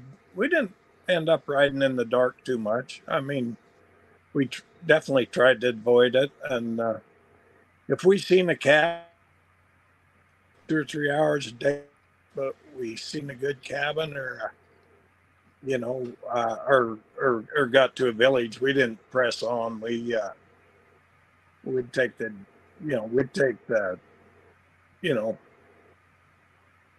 one gift horse. You take the gift horse early that day if you have. We'd take one in the hand instead of 3 in the bush. Yeah. Well, that's the thing. There is a lot of unknowns. If you keep going, you don't know what's open. You know, even if you got to another town, was there things open? Like is when you roll into these small villages, are they ghost towns? No, but like there's just certain hours you can get gas, you know, like they don't sit at the gas station all hours, and you know, all the villagers know, okay, if you need gas, you better get down there at this time of day, you know. I think there was one village we ended up paying a late fee, you might call it. We had to pay to have somebody come down and gas us up because it wasn't real late at night, but we wanted to get an early start, and the gas station didn't open till the next day at 11 o'clock or something. You know, there was some of that kind of logistics that we had to work out, and I think there was one time we ended up paying a pretty handsome fee to get filled up with gas at night. I think we did that. Wow. I think we did that twice. You know, these towns only have, you know, 200-300 people, so they can't afford to have somebody sitting at the gas station all day for the amount of customers they have. So the gas station would be open from, you know, like 10 in the morning until 1 in the afternoon. Well, we come in late at night and leave early in the morning, so it was a problem for us. So a couple of times we had to pay somebody to come down and open up, and typically we would get gassed up the night before so that we could get up and leave in the morning. But when you talk about where we would stop at the end of the day, often these towns were, you know, these towns are so small they might not even have a place to stay, and they might be 100 miles apart. So if it was anywhere close to the end of the day, you know, you'd stay at that town instead of trying to make the next one. Yeah, yeah. And as far as your fuel stops go, premium fuel's got to be of a scarcity, is it? I don't think they even know what it is up there. We Yeah. just burn whatever. So how did you? you put whatever they're pumping. Yeah. You don't have a lot of options. No. The motor's got a knock sensor in them, and it's like if you get poor gas, I don't know if it's poor gas, but low octane or whatever it is, there'd be a code would come up on I think it retards the timing on them automatically, so you don't lose your motor. But that happens several times when we get some of these remote gas stations. You burn whatever they got because that's all you're gonna do. Yeah, no, that's always a concern when you're recreational riding, right? But here's your decal, Paul Dick. 3 old guys ride to Alaska. That's awesome on the front of the sled. Yeah, I think Rob or Rex made them up. Bunch of those Nice. That one's got And the tell me double about that windshield on light. it. Yeah, double windshield. And tell me about that light. Did you guys make that? Well, actually, Rob got those. I forget the brand name on them, but they work pretty good. A lot of the stock lights on a lot of the machines they aren't as bright as we'd wish, and these here really brighten it up. Especially like in even in the fog, it kind of brightens it up a little bit. Yeah, it's a clever idea how it's right in the bottom of the windshield molding too. Really nice. You know how many lumens that thing was? Boy, I can't remember. They're pretty bright. Friggin' bright. Yeah. Now this looks like the white moon. What are we looking at here? Well, out of order with the pictures, it's kind of hard to tell, but I think that's Great Slave Lake, probably. Yeah, we are way out of order on the pictures. And when I download them from Facebook, they just end up with some random name, and I'm not sure what I'm putting them into. But that might be Great Slave Lake, you think? Yeah, it's kind of amazing. You look at all this stuff at home on the map, and it's like, oh yeah, we'll just go across this lake or just go down this river. When you get there, it's like, wow, this is big country up here. Yeah, for we went sure. A couple real big lakes, Great Slave Lake, and then that Lake Athabasca was real big too. That could be that lake too. Could be. We went 200 miles across Lake Athabasca. 200 miles. Did you feel lonely out there? We were in a lot of lonely places. There's a lake up north called Talon Lake that I don't know how many miles it is, but it's a fraction compared to that. And I feel like by the time I get to the end of it, I'm ready to be off the lake. It's like, get me to a trail. I'm done.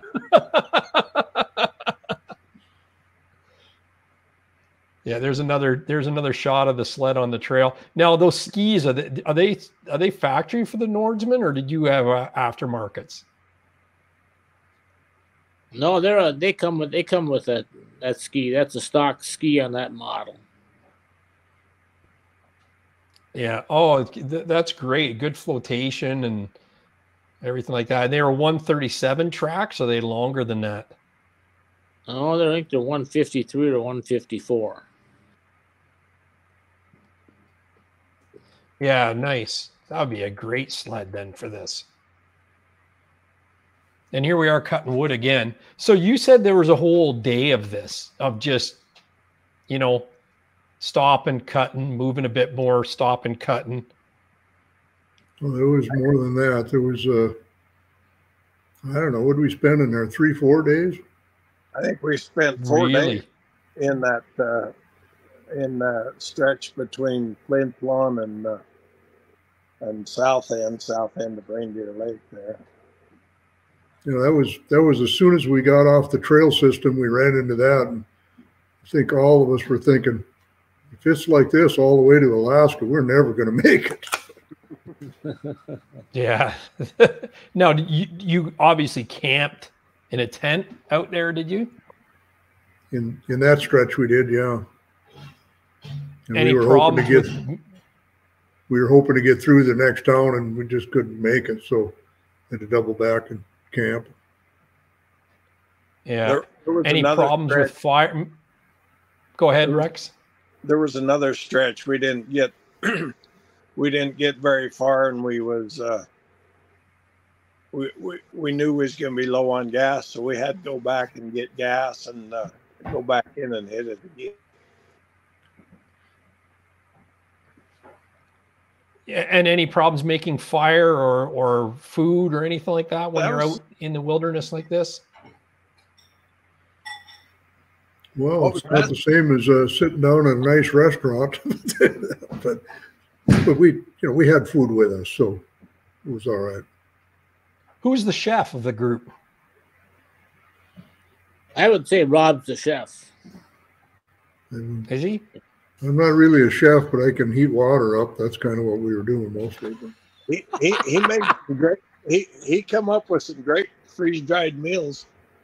Just add water and heat it up. Let it sit a minute. And did you make them yourself, or did you buy them freeze dried like that? You actually prepared them yourself?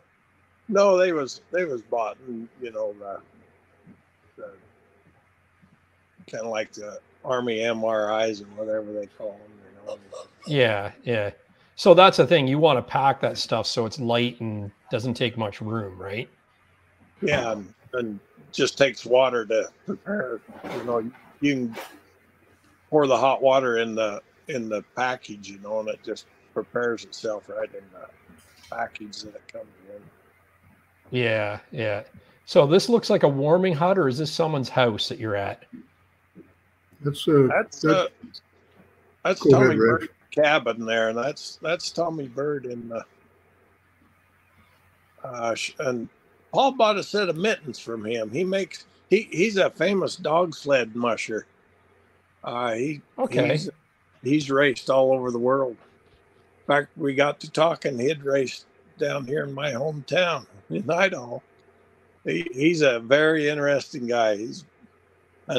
He makes these real nice mittens and different stuff, and takes them to the dog sled races and sells them. Just kind of helps. I think what he does helps, pay for his trips and stuff. I think Paul bought. Yeah, I see that. Paul's wearing them. It looks great in the photo. I'm good. Yeah. Did you know him before the trip, or did you run into him? Is this one of the characters that you picked up along the way? Oh no, he's just the first. He's kind of the one that got the ball rolling. I mean, he one come out to meet us on the lake there at the south end, and he's kind of the one, I think, that kind of kept transferring started transferring the message ahead of us, and it ended up he was a big help to us. I think a real big help. That's great. Yeah, he was one of the guys that escorted us in the south end, and then he went on his Facebook page and just put a message out to the First Nation people to try to help us out on our journey. And I think that made a difference all the way through our trip. I mean, it seemed like after that town, every time we'd roll into these little towns, people would know who we were, and a lot of times they'd have some supper for us and take care of us, and it was really, really helpful. Everybody was trying to help us on our journey. That's really good. You need that support group for sure. And then this lake, do you recognize this lake or river that you're on here? And it looks like you're blazing a trail. I think we got hundreds of miles of that type of running. I don't know what lake that is. A river. Looks like a river, I believe. Yeah, that looks like a river. I'm not sure where, but looks like Sudbury. nice and smooth right there. Yeah, actually, it's very flat, isn't it? Was there ever any concern of going through the ice, or you're doing it at a time of year where you know it's thick as it needs to be? No, there was always a concern, at least on my part. I'm not used to being on big rivers and lakes out here in my neck of the woods, so I worried about it quite a bit. I don't know about the other two, but you know, it seems like we don't have any pitch.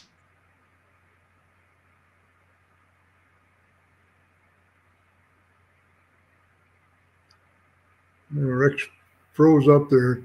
Yeah, that's okay. He seems to come back, so yeah. We'll just trudge on, so to speak. That's another wood path. We were all real careful because I mean, you never know about ice. I mean, it doesn't matter how cold it gets. There's always a possibility of, you know, getting in a rapids or something. So you have to be as careful as you can be. Did you do anything to test ice thickness or river crossings before you went, or you just kind of went slow and let Rex lead? Well, a couple of times. Some of the guys would say some of the locals that helped us, they'd say when you get to this spot here, make sure you go on the north side of the river, the south side, or whatever it is, and stay away from the rapids. So we did get a few pointers from some of the guys out of Old Crow, I believe, and maybe even farther up. I can't recall. Yeah, good. It's always nice to have the inside local knowledge, isn't it? Yeah. Now, is this a mod you did before you left here, Paul? That looks to me like, well, no, that's in my shop here, I believe. And what happened was we had 4 of these same snowmobiles, and we put out about 1,100 miles on one of them, testing shocks and tracks and gears and etc. And then we took that one all apart and brought along all the components along with us. But so you had actually a sled broken down that you were using for parts. Right. It was new when we started. And then not the whole sled, just no, that's right. But you're talking clutch and what are you holding there? It looks like a skid plate or some. I can't remember.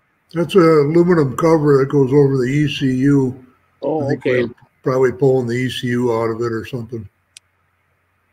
Wow, that's cool. Did you ever have to did you have to use any of those parts?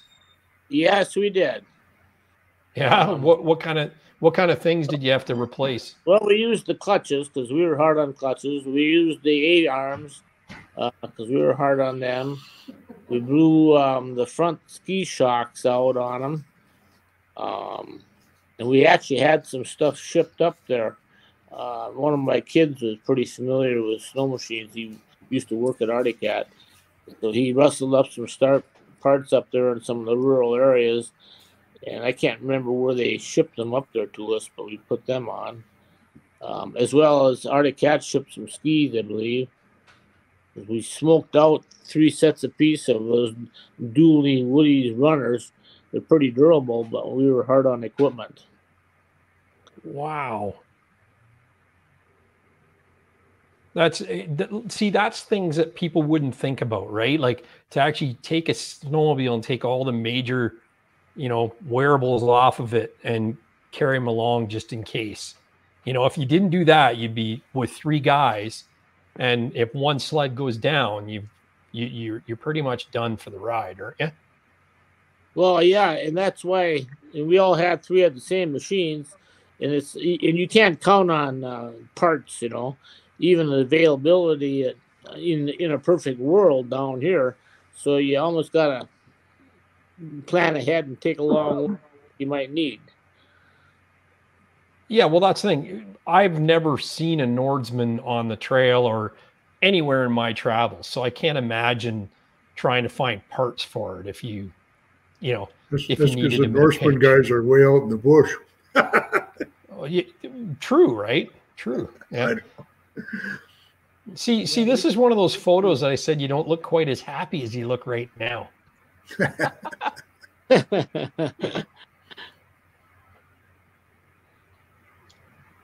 Is this at the end of one of your log cutting days, or what are we looking at here? I'm not sure.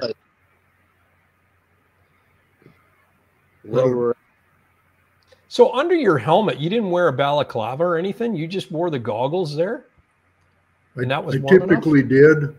I don't know why it wasn't that day. Maybe I just had my helmet off or something. I don't know. But typically we did. Them days, we were sweating like no other. I know I didn't have my belt on for, during the work when we was really working hard. It was just too hot. Yeah. It's just one thing to try to put on and off between when you stop to cross more trees or whatever, So I'm guessing that was when we was in the woods, maybe, or I'm not sure. But yeah. Well, I think if you're minus 20 and you're talking Fahrenheit, right? Not Celsius, right. So you're very cold. And this looks like is this an ice road or is this just a regular highway you're on here? That's the very end of the trip going from Circle, Alaska down to Fairbanks. Our original plan was to take the Yukon Quest route. And by then we were down to 2 machines. Everything was pretty wore out. And the locals told us there had been a couple of big storms through there and that following that Yukon Quest route they thought it would be almost impossible. And they advised us to just take the road down into town, which we did. And I mean, you can see the road is very similar to a snowmobile trail here. I mean, it didn't look like a road, but. Yeah, it looks like it would be a nice ride, on there, nice, smooth, and not really too much can go wrong on that. The Arctic Ocean.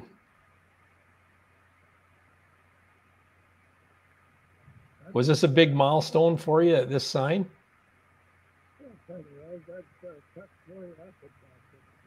I think your mic's covered up there, Rex. Is that better? Yeah, that's better. Yep. Yeah, this is north of Inuvik, about 150 miles. It's a little village called Tuktoyakatuck. They just call it Tuck for short. That means right. Caribou. That means caribou see the caribou. Nice. But, kind of an interesting. If you go, it's a long ways to the North Pole from there. Yeah. You're getting pretty north. Way, probably. Yeah, you guys look like you're a little chilly there. Glenn Wheeler asked a good question. He says, "What happened to the sleds when they completed the trips? Did you ship them back to the States?" Arctic Cat helped us out with that. We took them to the dealership in Fairbanks, and Arctic Cat had them shipped back to Thief River Falls for us. So that was really helpful. That's nice. So they really gave you a lot of support. Yeah, the sleds almost beat us home. Is that right? Did you have to do a lot of celebrity appearances and stops on the way home to talk about the trip, or were you guys pretty much done and going, I'm going home? I think when we got into Fairbanks, there was a bunch of snowmobile guys, and there was I think there was a TV or radio station came down and talked to us a little bit also. So they knew we were coming, and but that was pretty much just the one day, I believe. And then there was a lot of people at the hotel that we were staying at for a couple of days after. They'd say, "Hey, are you one of the old guys?" and blah, blah, this and that. And so that drug on. And then we were actually stuck up there for a couple of days. That's when they had a big, some kind of volcano or something over in Russia. And there was a bunch of smog in the air or whatever, so they shut the airplanes down. Oh, no. You ever thought about riding back? Did you? No. That's probably what we should have Not did. for very long. That's the next trip. So what? I don't know which one. It might be Paul under the bumper here. What were you doing on this shot? Side panels off. I'm guessing that's when that's probably when my sled caught on fire. Kind of looks to me like we were trying to take the hood off to try to assess the damages on my sled there. So what happened? Was it a fuel issue, or what would cause it to go on fire? Well, this was just north of Flin Flon when we first started going through all those brushy trails, and I was just going down the trail, and there was a dead pine tree that just a kind of a freak thing. The end of that pine tree just stabbed into one of the vents on my hood. And by the time I stopped, it had broken off, and the snowmobile was running fine, so I just pulled the stick out, threw it over my shoulder, and forgot about it. And then about an hour later, we had a kind of a hard pull across the lake, stopped on the other side of the lake to determine how we were going to get over through the next portage, so to speak. And we looked back at my snowmobile, and it was on fire. And Paul and I ran over and started throwing snow on it. And Rex had already started riding a snowmobile, but he noticed it and circled back, and he had a fire extinguisher that he could stick under the hood and put the fire out. But a piece of that stick. That's lucky. Yeah, I mean, it was just a weird thing. A piece of that stick had broke off and was laying right on the Y pipe of the engine.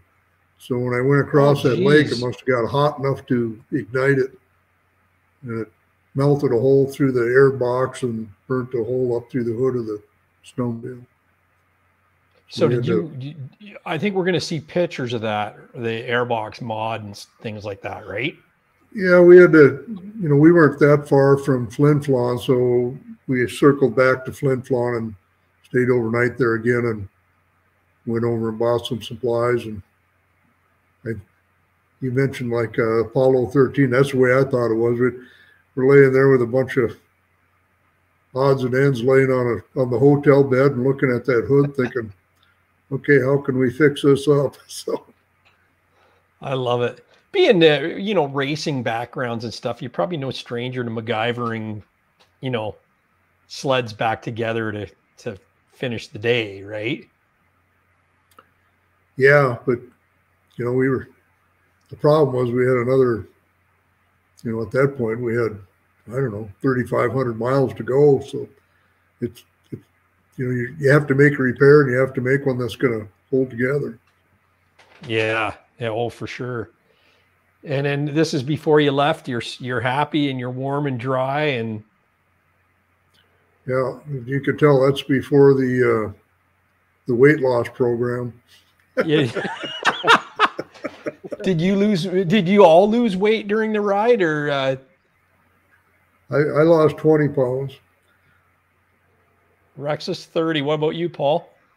I lost 10. 10? Nice. That's great. It wasn't planned that way, but that's the way it worked out.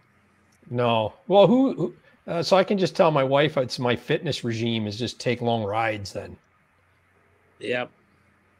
Right? Yeah. These sleds look. What was that? Get familiar with jerky, granola bars, and water. Oh. Yeah. So I know you probably pooped it all out then, is what you're saying, right? Oh, yeah. These snowmobiles look amazing on the lake. They really do. There was lots of tough days, but there's lots of days like that right there. I mean, does that look like beautiful riding or what? It's just nice. It does. Like nice sunny day, and it doesn't look like there's any wind that day. It just is. It'd be a fun day. And with your two buddies, you can't beat that, right? Pretty awesome. Yeah. I take it this is before the ride too. You got the bench there rolling it between the snowmobiles, and were you careful to whatever you did on one you did to the others, or how did you make sure that that, you know, everybody was going to be on the same playing field? We pretty much built them all three the same. You know, basically, the electronics on Rob and Rex were wired in a little different, but they're pretty much the same shocks, the same gearing, the same clutching, and everything was the same on all of them. Did you burn through many belts? Excuse me, belts? Yeah, belts, like boy, surprisingly, we belts. didn't. We changed them at about the halfway mark, just as a maintenance item, but we didn't have any trouble with them. Yeah, that's good. When you talk about clutches going, you'd think that they would take a belt with it too. Well, we did lose one when the clutch went. Yeah, okay. There you go. Did you have a belt sponsor come on board, or are you running factory belts on it? We had factory belts. Right on. See, that's good to see what these Arctic cats will go through in a day, right? Hard day of riding. This is an amazing shot. What are we looking at here? I think that's a trail from Fort McPherson towards the Richardson Mountains. You roughly follow a creek up to its headwaters, and this is the early parts of that.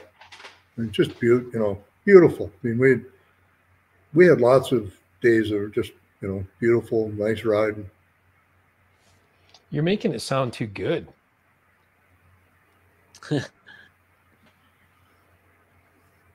There's another shot from the lake. Now, you're not running knee pads on the console. You're running, you said you had them in your pants. Did you, in your snow pants? Yeah. Yeah.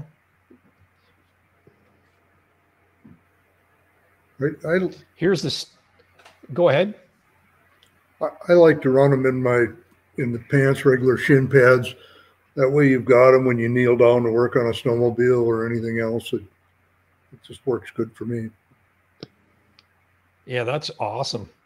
And here's the stick shown here laying on your exhaust. Yep. So you didn't realize that had poked through. You thought it broke off and it was free when you threw it over you, right? Yeah, well, I saw that 4-foot long branch had stuck in there, and when I pulled it out, I didn't realize that the last 8-10 inches of it had broke off underneath there. I didn't know that was still in there, so that's what caused the problem. Yeah. Wow. And there's the hole melted through. Is that your airbox there we're looking at? Yeah, it's the way the machines are made now, that's molded, pretty precision molded to fit over the motor. So if you look to the left, you can barely see. We've got the hood off one of the other snowmobiles sitting there. And so we're looking at a good one, and we're looking at mine, trying to decide how we can patch it together. Oh, there's more pictures coming of that. I thought I had them in order as we go along here, but yeah, it's the job you did is pretty cool. Is this that same pass we were talking about earlier? No, this is another place. Is this a video, or is that just a snapshot? It's just a snapshot. I don't think there's any other videos in there. I don't think they came across.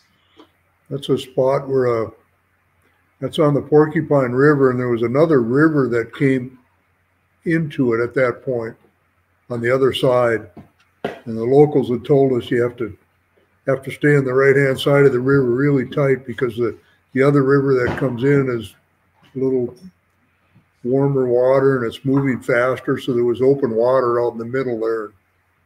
They had told us the ice was pretty iffy there, so we were trying to stay right against that bank.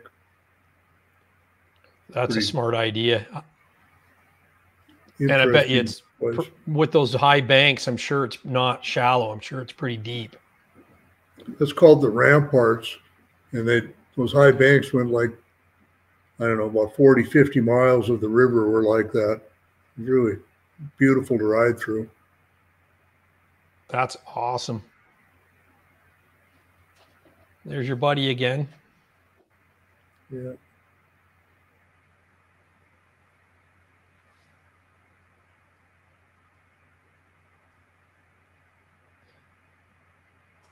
He must have been good for some stories.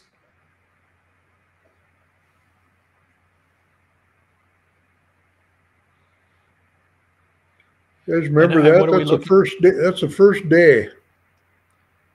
Everything was looking really good. We were pretty optimistic at that point. About an hour from Paul's house, I think. Thinking, let's go. You got a pretty good memory, Rob. No. I see a fence line there. I don't know where that is, but there's some kind of a thing there. That's why I remembered it. There's like a elm tree thing there or something. They got the trees fenced in. A nice, smooth, groomed trail. Gotta love that. Is this at one of your houses? There's a snowmobile trailer there. Or is this a camp along the way? That's my house, I believe, isn't it? Yeah, that's your shop. Yeah. Could be, yep. Okay. Quite the winter wonderland there. Snow ghosts in the trees and beauty. More river riding. Hugging the banks, like you said, right? There'd be less ice chunks near the shore as well. Yeah, sometimes that was the best to go on the edge, but it changed all the time. You had to kind of thread the needle trying to find the best way up these rivers. Did you guys get along well as far as making decisions and you know, not arguing about, you know, this is wrong or this is right, or did you kind of decide all to agree on the same thing? I just pretty much left it up to those guys. I just kind of went wherever. I said wherever, whatever, and they kind of worked it out. That's good. Awesome. None of us can hear, so if somebody complains, you know, if you tell somebody quit getting stuck, he just says, "No, I got enough gas," and the third guy says, "I'm not hungry," and we get along pretty good.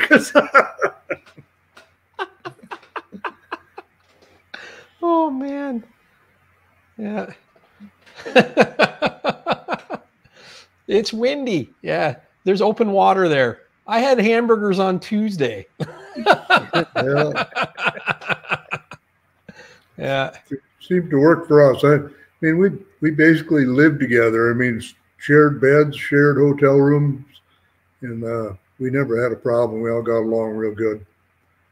Yeah, you guys. I'm sure everybody bit their lip at one time or another, but it was all great. Yeah, yeah. This looks like a nice road. Yeah, nice cruising. Yeah, and big high snowbanks. Like that's deep snow. What's the deepest snow that you encountered over the run? Oh boy, I couldn't tell you. I mean, up there by the Richardson Mountains, like when we were stuck, it would be well up to underneath Rex's armpits, and he's a tall man. Yeah.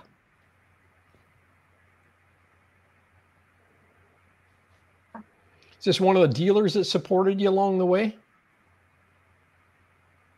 It's the Fairbanks Arctic dealer where we brought our sleds at the trip.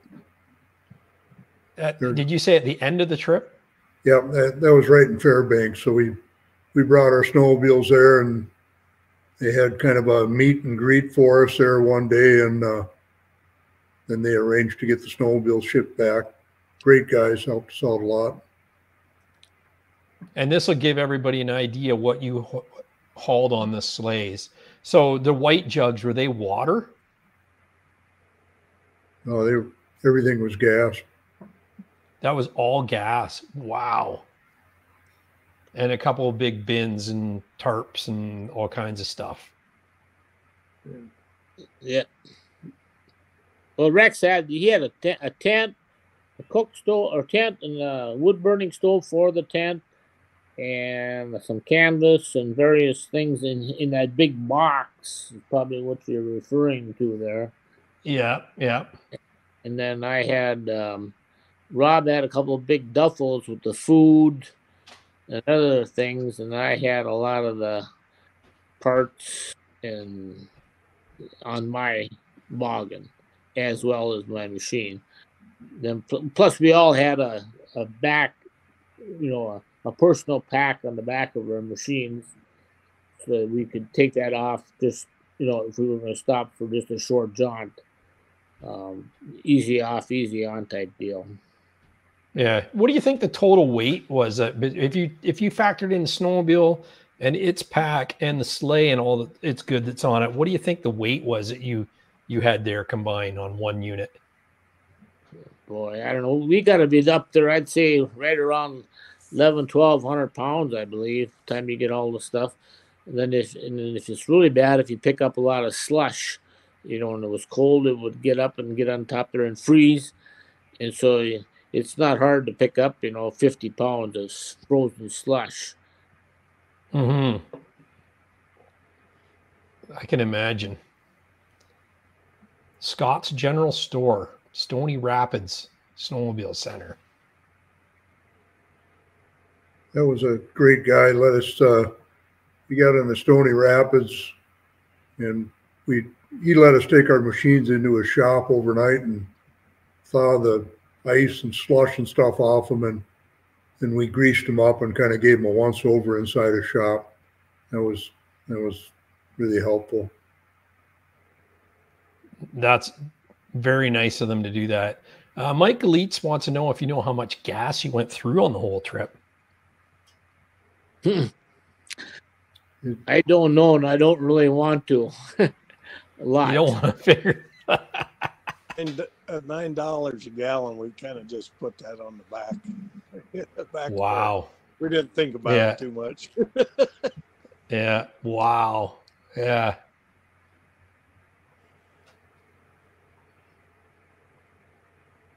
That's the same. I think that's the same crossing, but deeper in to that little area along the river, and you can see a flat area of the water, where it's probably where the weaker ice is, where the flow is. You didn't really have much shoulder to ride on alongside those cliffs, did you? No, we're trying to stay out of the broken ice and not any rocks on shore and not fall through the ice. It got a little narrow in there. Yeah. Is that where you're damaging skis and A-arms, is in places like this? We did. I think the A-arms was in a tight spot before we got wherever it was. It was a tree, I believe. It just could barely get through. Yeah, the only damage we done to the A-arms was I got a ski on the wrong side of a tree. And, oh no! You know, all that weight, you know, just it weren't bent real bad, but it was crooked. It was hard to steer and stuff. But the skis, they just, you know, here and there was hitting gravel and rocks, and it wore them out. I bet, right? You can have the greatest carbides in the world, and you're still hitting plastic on rock in that situation. There was a few times where we were on winter roads that it would look like a snowmobile trail and would be great for miles and miles, but then you'd hit a section where it would be just gravel, and you couldn't just jump off it on the side. I mean, there'd be high banks and trees and stuff like that, so all of a sudden you'd be going down a stretch that's just gravel, and it was hard on equipment. Yeah. This looks like an Alaskan town that we're looking at here. That's in Fort Resolution. It's on Great Slave Lake. That's a very small First Nation community. We pulled in there. You can see it was just about dark when we pulled in there, and flagged down a pickup and asked them if there was any place to stay. And they pointed out a little hotel, but You know, it's just a long building with 4 doors on it, no sign, no office, nothing. And we said, so how do we get a room? They said, well, we'll go get the chief. And they showed up a couple of minutes later with the chief, rented us a couple of rooms, and we asked them where we could get something to eat. They said, well, we haven't eaten yet. We'll make you some food. And they came back with some, I don't know, what did they make us there? Some steaks and salad. And I mean, they had a 6-pack of Budweiser. I mean, people were so good to us. It's just amazing. Yeah. Man, that's crazy. That's the hospitality of people is never ceases to amaze me. Well, you know, we'd pull into places like this. You can see it's just about getting dark, and you know there's only a couple hundred people there. So we have no arrangements of where we're going to stay there. The back of your mind, you're thinking we're going to have to pitch that tent pretty soon, and all of a sudden you got a hotel room and a home cooked meal. Oh, it was like heaven. Yeah, thanking your lucky stars on that. Yeah, this little town, we didn't plan on staying there. We planned on going over to Hay River, I believe. Yeah. But it was getting dark, and this town was like 25 miles, kind of the wrong way, or 20 miles, kind of the wrong way. And we thought, man, let's do that. And that was one of them times that the next morning when we hit the trail and got a little ways the other side of where we hit the lake just turned into a nightmare. Just big, huge ice heaves everywhere. And we thought, man, I'm glad we picked the spot before dark instead of being out there in the middle of that lake in the middle of the night trying to find our way over to Hay River. Yeah, sometimes you got to trust your gut, right? Yeah, we had a lot of lucky scenarios. I don't know. We bad management some days. Yeah. Here you are breaking some trail. You can see how deep this sleigh is digging into the snow, and there hasn't been one other sled down this path. And you're along the side of a river or a lake. That's a good example of the broken ice. I mean, you know, it would be like that for miles and miles, and you can't really drive through that. And you get on the side, and that's deep snow. I think that snow is probably deeper than it looks. When you pull those sleighs, it kind of packs it down behind you and makes it look pretty good. But it was pretty deep stuff. Yeah, I bet you'd be spinning a lot. I like this shot because it shows the snow dust up your back. Like, just to give you an idea, if you're watching this or if you're listening to this podcast, that they're going across this lake and the rider is just covered in white snow dust. You know, it's pretty thick coating on it. This kind of shows how hard it is to see all the broken ice chunks and stuff too. I mean, it all just kind of looks white. Hard to tell what you're coming to. You must have been like that when you're riding though too. There must have been times a day when everything the light made everything look so flat, right? Yeah, sometimes it was hard to see and kind of stressful trying to find a route. That's what me and Rex would kind of tag off leading just to give, you know, the other guy kind of a break so he didn't have to think about it for a while. Yeah. Yeah, that flat, incredible. Flat light is one of the worst things. Flat light, it's a son of a gun. You can't see nothing. You can't read the bumps. You can't read nothing. No, I know. I've experienced it on trail riding, but not to what you guys are going through at all. I don't want to diminish that because I can imagine especially when you get in a big area like that, when all it is white. You have no trees to reference or anything nearby to reference any depth changes, that type of thing, right? You this shot here looks like you're in a Quonset hut shed, like drive shed. What are they working on? Your sleigh? Yeah, it looks like they're working on replacing the runners on your sleigh. And we stopped into that town. We're staying at the hotel and needed to make some repairs to our sleigh. And they said, yeah, let's go across the street over to that shop. And again, they let us use their shop kind of after hours. And that young kid there just hung around to help us out. We replaced some runners on the bottom of one of the sleighs. I think that looks like Paul's sleigh. We're changing some of the runners out. Yeah. What's on the gas can, the caps? Is it are they pump nozzles or siphon nozzles? Like, what do you got on those big gas cans at the back? Well, they're just a standard gas cap that we don't use. But it's a no spill brand or whatever it is. And I actually cut the mechanism that makes it move off and filled it up with JB Weld epoxy stuff, and then we just unscrew the cap when you want the gas. Neat. Yeah, right. Yeah, and then I think we pretty much just did that with all the cans. We'd run it through the filter. We brought a couple good filters along with that fine mesh in them. They actually pick up water and then any other debris you get, and then we'd when we'd stop, we'd fill up, put the funnel, in each machine. We'd fill it up, run it through a funnel before. We wouldn't just put the gas in directly. Mm-hmm. You don't know No, you don't know what you're getting. Did you run any additives or anything in the fuel to cut ethanol or water or anything like that? No, I think we added some isopropyl in there a couple times, I believe, but not much. I think most of the gas has got 10% or something in it now. Right. That's just for freezing, right? Yeah.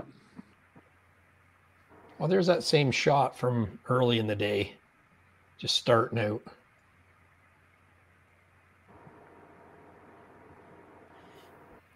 Do you recall what this is? Just a typical winter road. I think that was heading towards Fort McPherson. Did you guys must have relished when you came to a spot like this?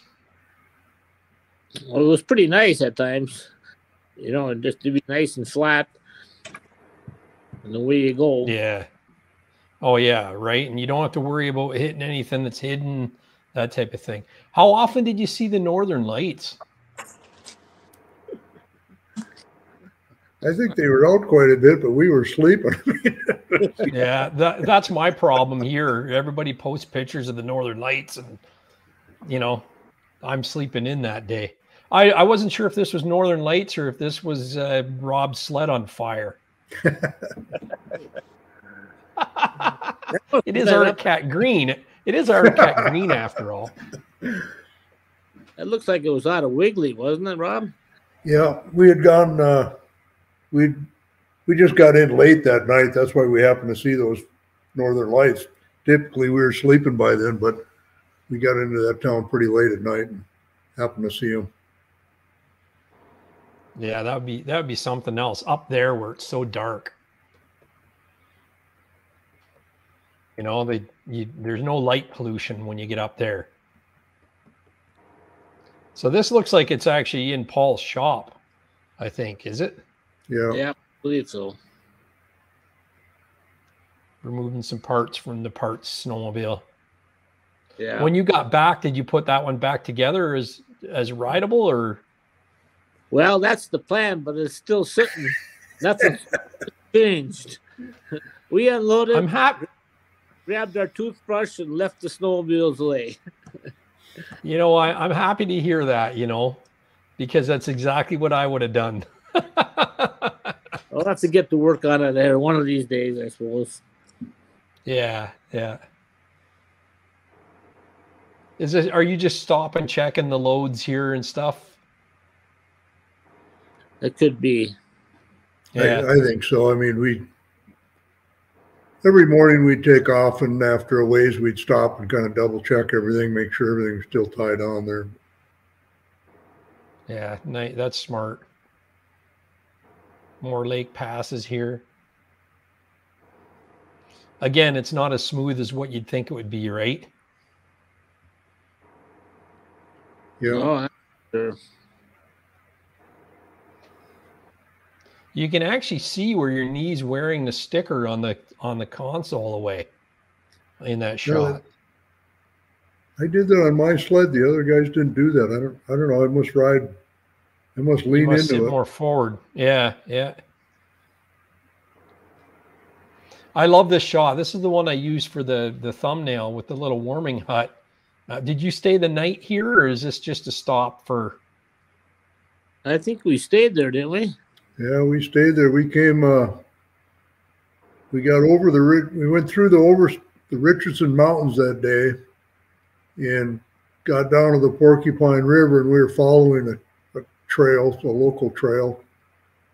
When we got to the Porcupine River, we knew that we had to take a right and go like, I don't know, Rex, you remember, maybe 100 miles or something, and it was pretty late in the day.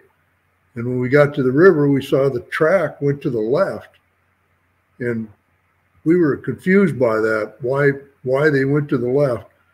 And we could see kind of a teepee made out of, you know, just like 3 logs stacked together in the river, like a half mile, 3/4 of a mile in that direction. We couldn't figure out what that was. So we drove down there just to look, and here there was this shelter cabin there. The other people must have stayed there to stop there to warm up or whatever. But you know, it was getting really late in the day. We were just like perfect in a place to move in and stay. You couldn't have seen many people the whole ride, right? We saw very few people. Yeah. This looks like a marked trail across the lake. It's got stakes. Was this closer to home? Lake of the Woods. Lake of the Woods, yeah. So that's closer to home. Yeah.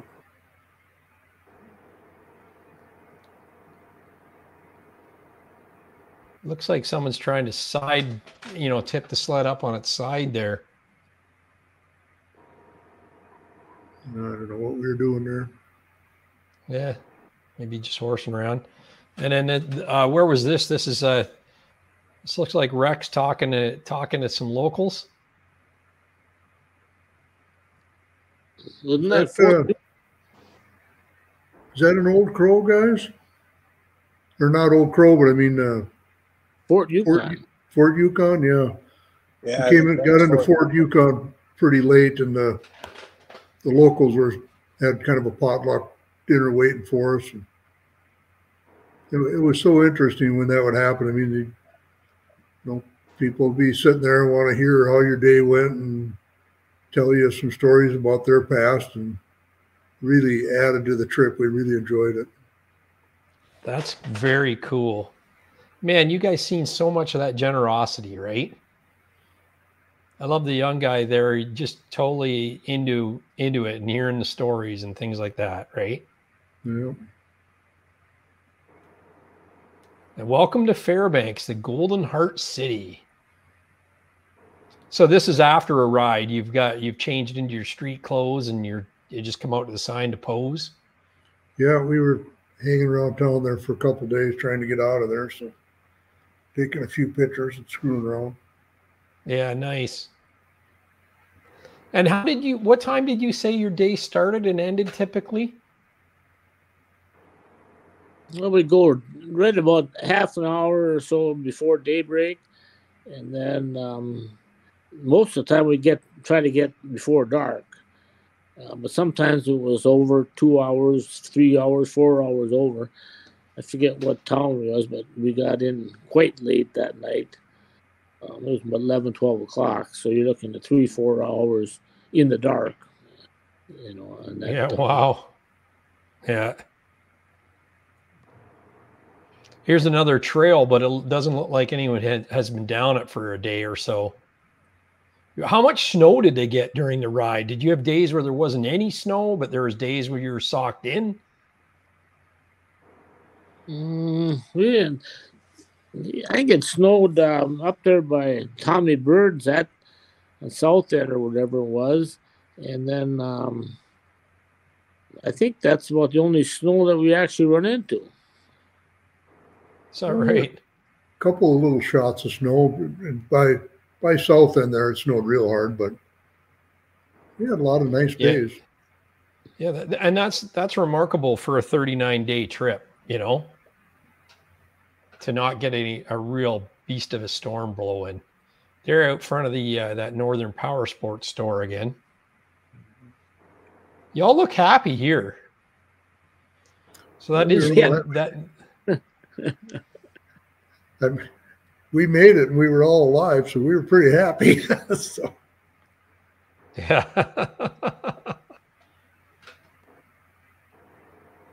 This is some barren land.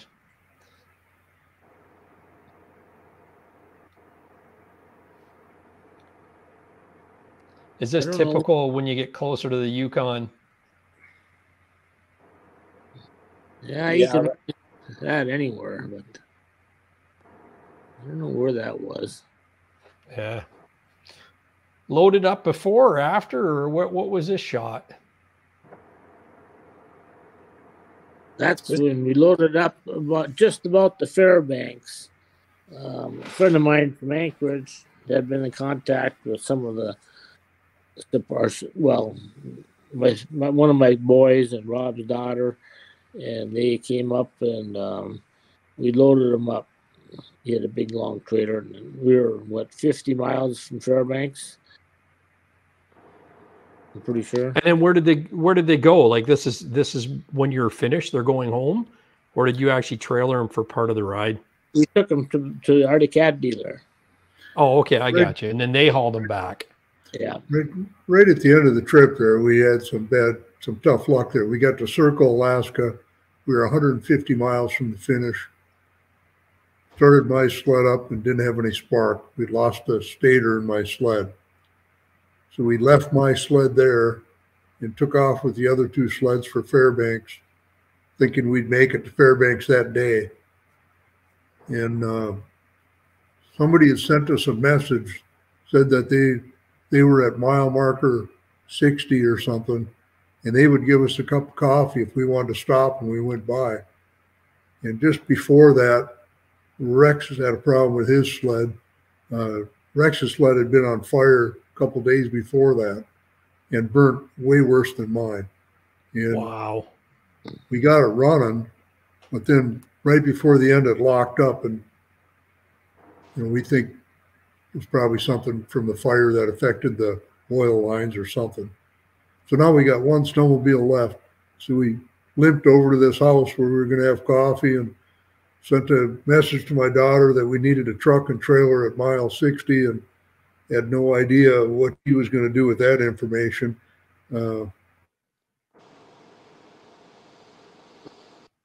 Oh, we lost his audio there.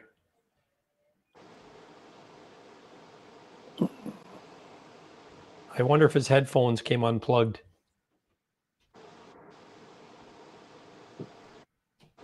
Try the plug on the computer. No.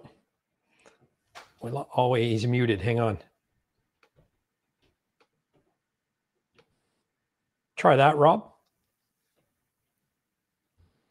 No, we lost his audio. Oh, no. It was going so good. Can you hear me? I can hear you. Yeah, yeah. Yeah, well, I'll try to take over. Anyway, so Paul's friend from Clearback in high school lives in Fairbanks or near there, has done for quite a while. Anyway, they got things together, and just within shoot a half an hour or so, they was up there with that pickup and trailer and hauled us the rest way into Fairbanks, which was another good deal because the snow ended. We'd been fighting pavement and stuff trying to get into Fairbanks. So Fairbanks, there was quite a bit of snow, but it'd been warm enough. All the streets were bare, so it was a good thing. We just hauled them in from there because we'd been back on bare pavement and didn't really know the trail system around there to get into Fairbanks without. So Yeah, we just trailered them in about the last 50 miles. Well, that's good. It happened when it did, though, right? Oh yeah, You know, you were at the finish line anyway, so that's really good. Actually, good timing. I like this. The Mad Trapper Albert Johnson arrived in Ross River August 21st, 1927. Complaints of local trapper brought the RCMP on him. He shot 2 officers and became a fugitive of the law. With howling huskies, dangerous trails, frozen nights, the posse finally caught up with him. He was killed up the Eagle River February 17th, 1932. What other landmarks like that did you guys see during the ride? I think that's about the only one really that, but there's quite a story beyond that. And Rob actually had read that book. He showed it. I think he brought it along with us, and we were kind of browsing through it before we got up there. So there's quite a story behind that. Too bad Rob's mic is gone. Are you back yet, Rob? You could just try unplugging your, hitting the gear icon and see if you can change your settings back to your headphones or your computer mic and your computer speakers and see if that helps. We can always circle back to that, pardon the pun. Yeah, more lake footage there. This is a nice typical trail. Rob's tech support is on scene.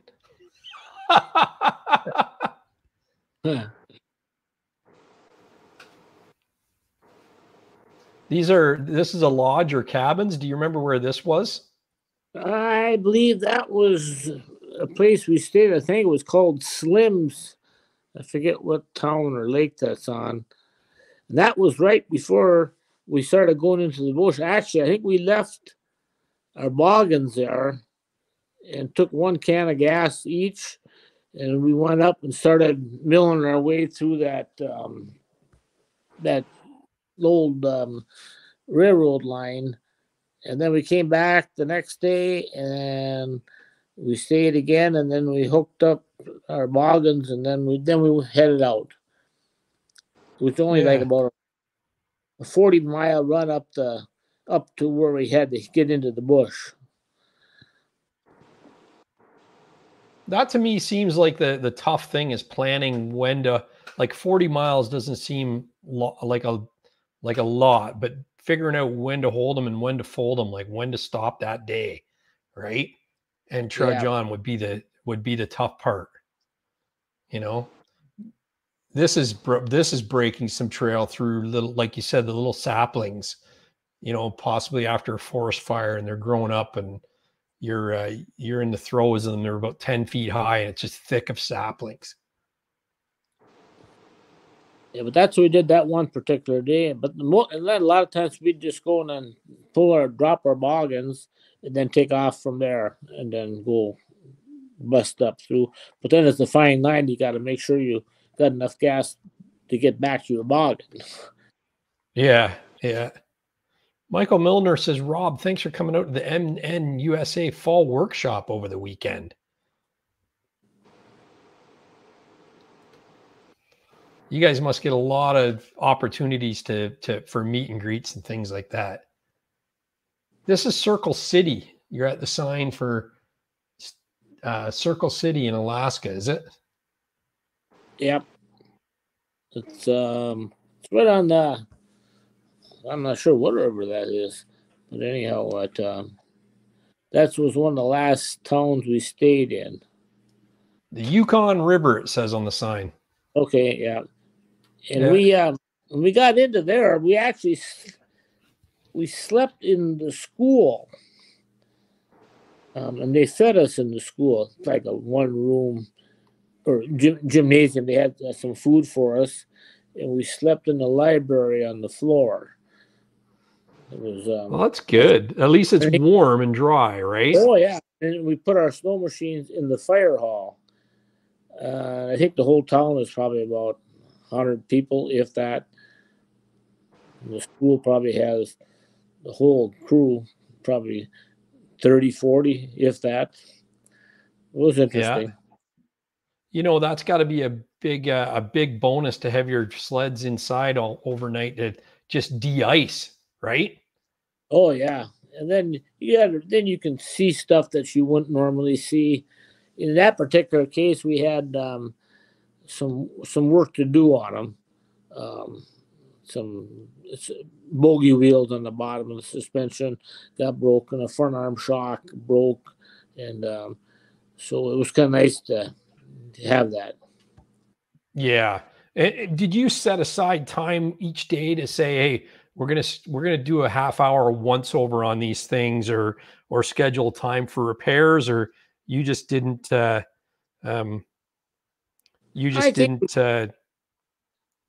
we just kind of went as we went. We'd stop and we checked the tracks, you know, if one guy's track, we had to tighten them up a couple times. And then when we got up to I forget, Stony Rapids, I think it was. Spent a day there. It was the Ski-Doo dealer let us use his shop, and sweet. So it was we kind of planned that out, and then otherwise we just kind of checked them over as we went. Yeah, that's cool. Yeah, here's your typical. You know, you can't go anywhere until you cut a path. Your snowmobile is right at a down tree, and away you go.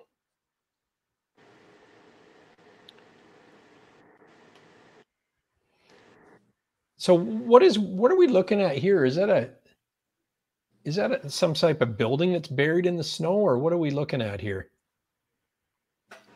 Do you recognize the picture? Oh, I couldn't. I don't know what that is. That might be the outhouse at one of them cabins. Oh, could be. I can't see it that good. No, it almost looks like it's buried in snow, whatever it is. You'd have to climb down inside. Yeah, the snow was pretty deep in a few places out there. Yeah, yeah. Is this pre-planning? It looks like you're sitting in a nice warm home with a Christmas tree and the computer out. Looks like you get the map opened up. Paper maps on the table. Yeah, I think that might be at Rob's house. Or we met up. He was in Arizona for a month, and we met up down there, I think. And that might have been when we was down there looking over maps and GPS routes and whatnot. Right on. Seems how it's just for Christmas, I think. Yeah, yeah. You're getting close, right? Yeah. Is this a trapper place here? You've got furs hanging up, and I think that's that Ski-Doo dealership where we got in and worked on our sleds at one time. Very cool. Furs and all kinds of things. Yeah, there's still a lot, you know, there's still quite a few guys out trapping, and I mean, nothing like there used to be, you know, when gas was $1.90 and yeah, and you know, and there was a better market for fur, but there's still a few guys out doing it, but they don't have to go very far from town, so they're not traveling the, you know, I mean, we was on pretty good trails, or at least a track, you know, a trapper's track when we was a little closer to towns, you know, 10 miles out or something. But I'm just going to plug my headphones in 1 second.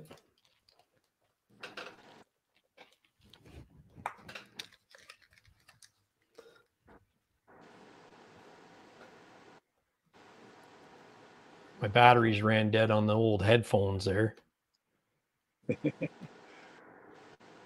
I know the feeling.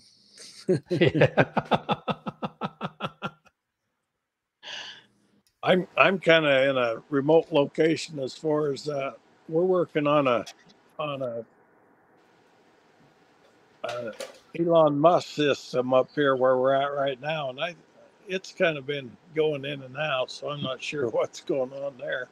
Yeah, you're doing good though. You're coming in nice and clear. Very cool. There's a nice sun. Yeah. There's a brilliant sunset shot. It might be a sunrise. Oh, is that right? Okay. If I remember right. Have we got Rob back now? Do you want to give a test, Rob? No? No, we still don't have him. I don't know what happened to his audio there. I think it's in the little gear.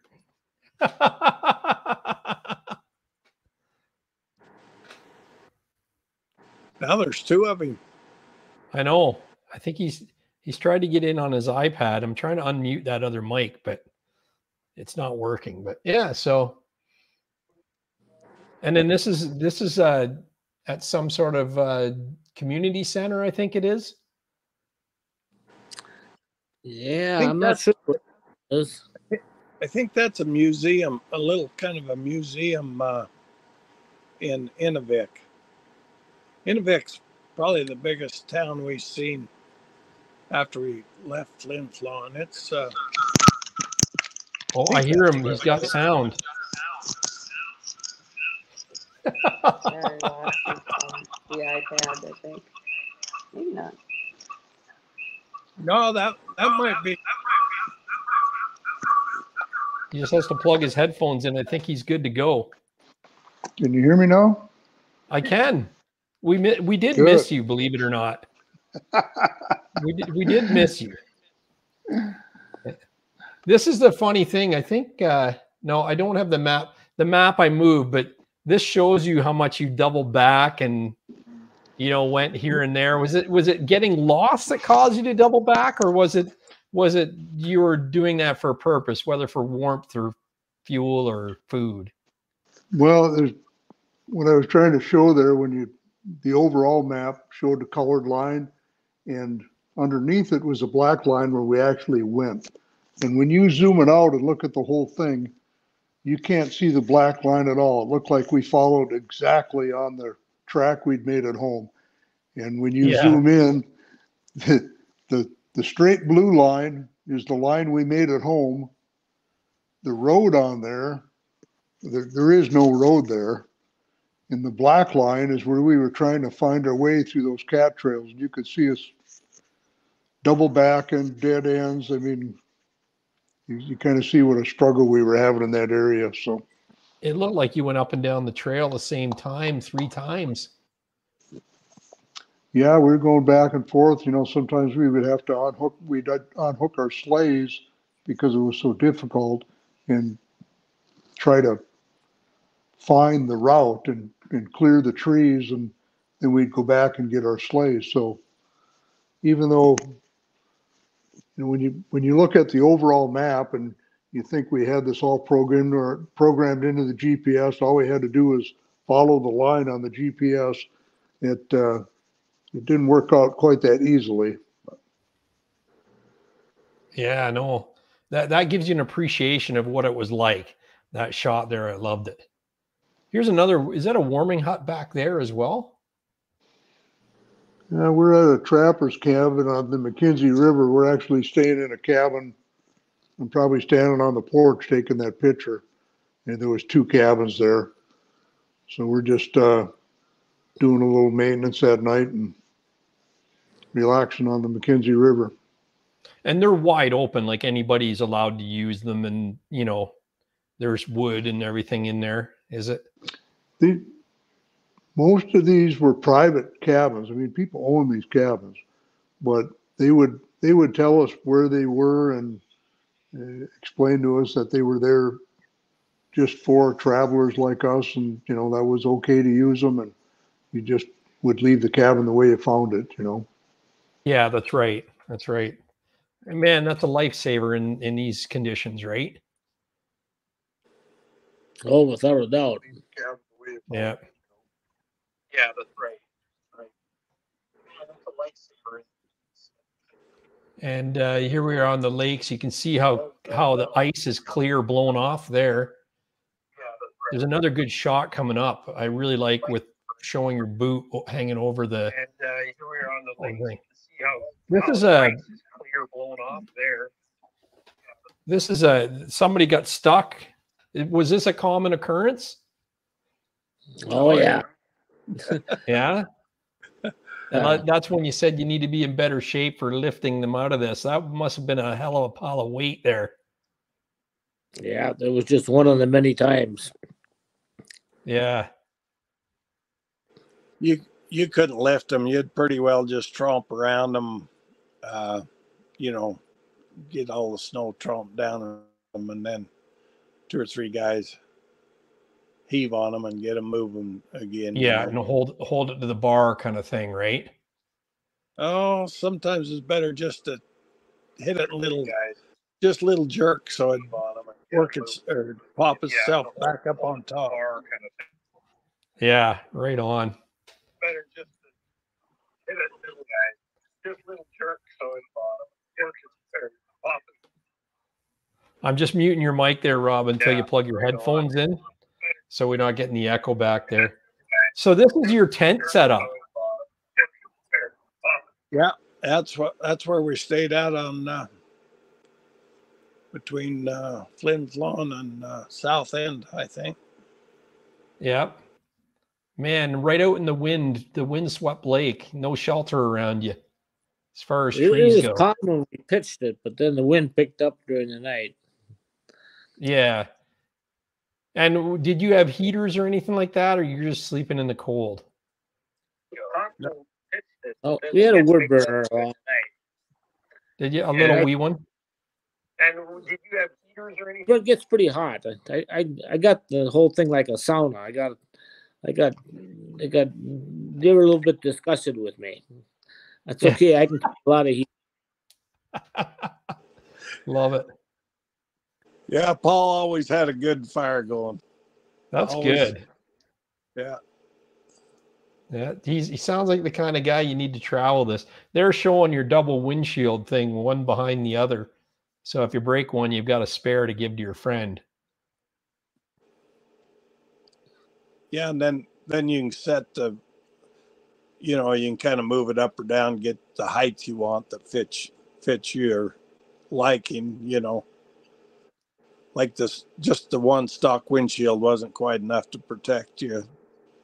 Yeah, that's right. But you put the other a little higher, and then you get more protection. Plus, you got the spare windshield. Yeah, that's right. That's good. Good idea. Very smart. This shot I love here with the ice showing the water. What lake was that on?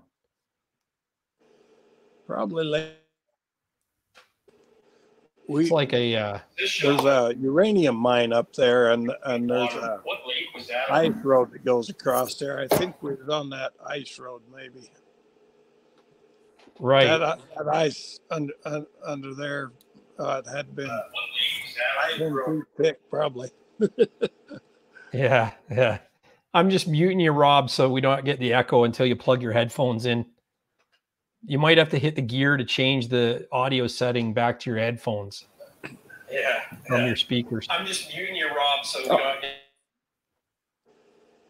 get... I love those shots like that, though. There's another lake that's actually just blown ice chunks everywhere, covered in snow. Yeah, so you had some path to follow, but they're old paths. Yes, yeah, there was down the McKenzie River, there was a stretch there that somebody had been down from Fort, I can't remember, anyway, down there about 60 miles. And that was a welcome sight to be able to follow that track. Oh, for sure. Just a close-up of the camping, the tent setup. So how thick are the walls of the tent? Do they keep some insulation, or is it pretty thin? It's an Arctic Man, I believe it is. They made up in Fairbanks. It's actually like a 2-part deal. There's like an outer one that goes over the top of it. And they're made for winter camping, and a pretty good unit. I know Rob got a line on that up there, and he ordered it, and I think he got rid of it up there in Fairbanks too. We didn't haul it home. But it's, you didn't want to think you're ever going to do this again, so you need it anymore, right? I don't know what the deal was, but he wanted to get rid. But he set it up. He had practice run. I think he did it in his house, and then we did it one time out up here at my place. Because to know how it's got rods and everything so you know what the heck's going on before you start out with it. Yeah. Pretty neat, the technology in camping gear, though, right? That you think you can be staying out in minus 30, minus 40 temperatures when in just a tent, right? Yeah. Yeah. Is this inside one of the warming huts, trapper cabins? That's actually the one right before we went over to the Richardson Mountains. I think we stayed there 2 or 3 nights. Really? I'm not sure who owns the cabin. It's just a cabin. I don't know what's going on. People just really use nice. them. They had wood supply there, and we cut some wood there to keep what we used or more. Yeah. Rob, I think you're good. I think if you want to do a sound test. Yeah, can you hear me? Yeah, I can. You're great. Yeah, that's perfect. Okay, Thank good. you for setting that up. Yep. Yeah, I love the 45-gallon drum wood stove in this thing. That's ingenuity. Yeah, that was a pretty nice cabin. We there's one like this on each side of the passage. It's a historic passage that they used to get over the Richardson Mountains from Fort McPherson over to Old Crow. And Yeah, nice. And it's basically just a survival cabin, and yeah, it was pretty nice. Looks like you got a couple cooking up some sausages there. Yeah, it was it was one of our better meals on the road. And that stove, see how they make them around here. They make barrel stoves, round on top, and here they got them standing up. We had a couple of cabins we were in that had them like that. Yeah, but so that you was cook right on them. Yeah, genius. Gary, can you find the picture? There's a picture with Paul and Rex eating supper in one of those cabins. Yeah, if it's easy to find that or not. There's more of those double back paths. Let me see here. Look at the snow in that sled there. So is this the cabin here on the outside? Looks like you're fixing your sleigh. It's one of the cabins. Yeah, we had to do a little work on my sleigh there. Yeah. There's another stuck. You did get stuck a lot, didn't you? Look how deep whoever is in the back there, how deep they're going through. Wow.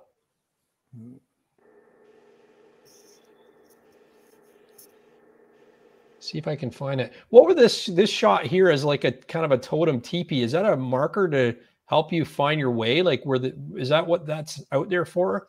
Other people left it, built it? I don't know where that was, but that's the way they do that. They'll go up in the woods and they'll find 3 poles or some kind of a tree that's fairly straight, and they just tip them up against each other. That way the wind doesn't blow them over. And that's how they mark a lot of for trappers or people going from village to village or for whatever reason. Yeah, so you if you see those, you're on the right path then, right? Yeah. Yeah, I think that's the trail that goes up over the Richardson Mountains, and it was once we got up out of the creek bottoms, it was marked here and there with them out quite a ways from that cabin. Nice. Get up into the barrens there, and there's just nothing up there. So, and it was marked like that, but not very often. I mean, like, it seemed like every couple miles. It was difficult to find our way through there. Oh, I bet. I think there is another shot of it too. Is this some more locals in their hospitality that we're looking at here? Yeah, that's where we had that moose tongue. It was pretty darn good. Then that white stuff that looks like lard, that's bear fat, and they eat it just like I said earlier, like peanut butter. Really? And, wow. Yeah, it was interesting.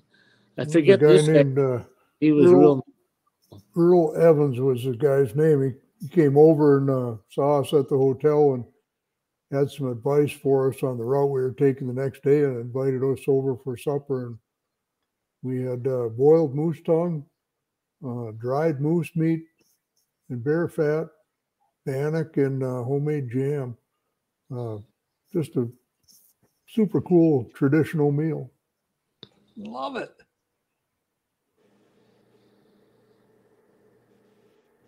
This is somewhere way up north.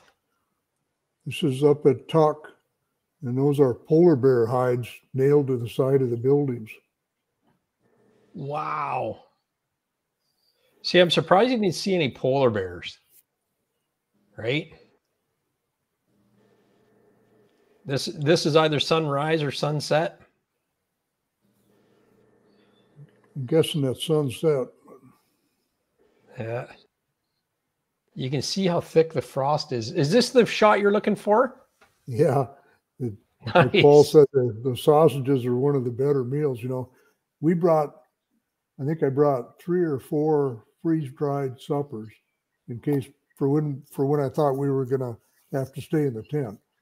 But as it worked out, we started staying in these cabins a lot. So we ate those up right away. And of course, these small communities, you can't just go buy some more freeze-dried food. So we were kind of struggling as we're looking around the store trying to find, you know, what kind of food can we buy that can freeze during the day, but is easy to make at night. And what do we end up with? Swanson frozen Hungry man. we would put those on top of the barrel stove and warm them up, and they tasted pretty good, but I think it was because we were so hungry. I was going to say that. That's funny. It looks like the tray's melted. You just put the whole tray up on the stove?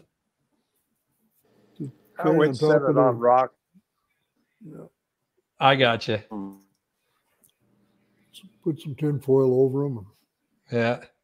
Here you are tinkering them. Is this at the Dew dealer?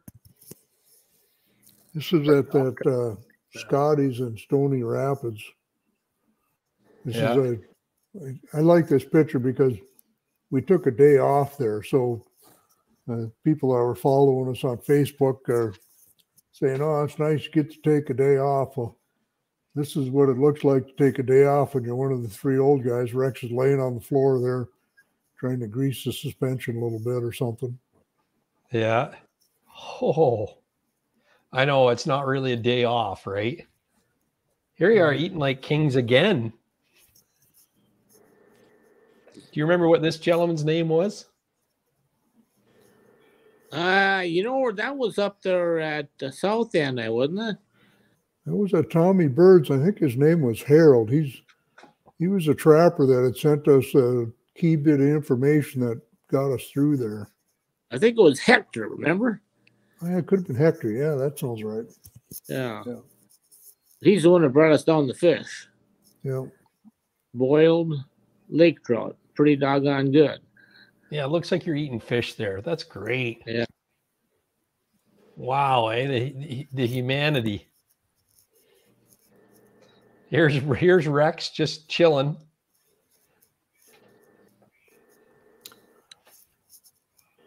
It's like he's got a scratch or a spring or something in his hand. Oh, that's at my shop here. I can tell by the junk. Yeah. So is this beforehand? Just you guys, your wives took some pictures just for identification if you went missing? It's sitting around Paul's shop having a couple of beers. A lot of damn good trips been planned like that. Yeah, that's right. This is this a volcanic mountain or something way in the back there? I don't know where that is. Yeah, that's sure pretty neat. either. Tuktoyaktuk again, land of the Pingos. Oh, What are that's Pingos? that picture just for this was a Pingo. It's That's a Pingo? yeah. Is it, a Pingo is what, a mountain? It's a little knob that's been pushed up from. See, I can't remember what makes them, but it's something to do with the permafrost or something. I think They're it's almost the like little water. volcanoes. Maybe the water under the permafrost freezes and pushes them up or something like that. Yeah.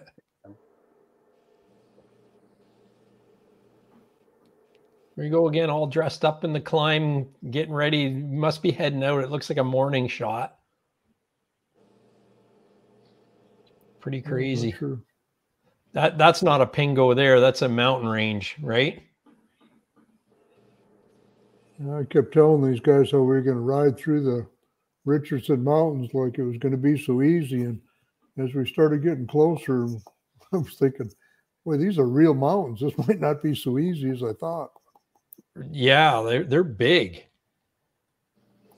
I think that mountain range is up by Fort Good Hope, off to the. We didn't go over. Yeah, I'm not sure. You didn't go. Did you have to go over? Did you have to traverse anything like that, or did you kind of go around it? Oh, there's passes through it. Maybe if there's a reason to go there. Yeah. Here's another one of those markers.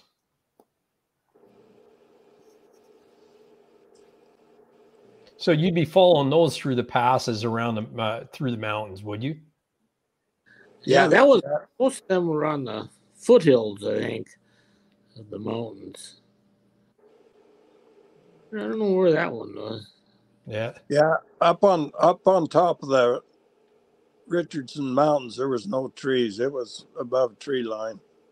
Is that so right? That would have been in the hills before you got up into the main mountain. Yeah.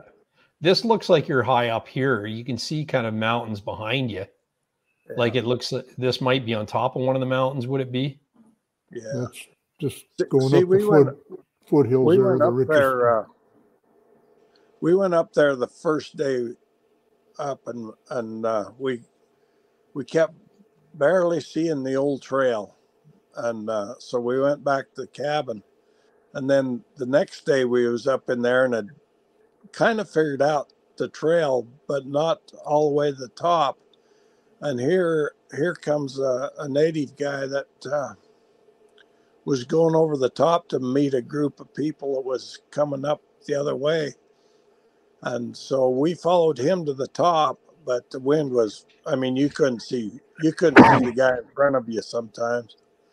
And the native says, it's too dangerous. We got to go back. Of course, we weren't going to go on by ourselves. So we went back. That's when that nice cabin, that's where we. Oh, that's why you said you stayed there a couple of nights, because you doubled back. Pardon me. Right. Yeah.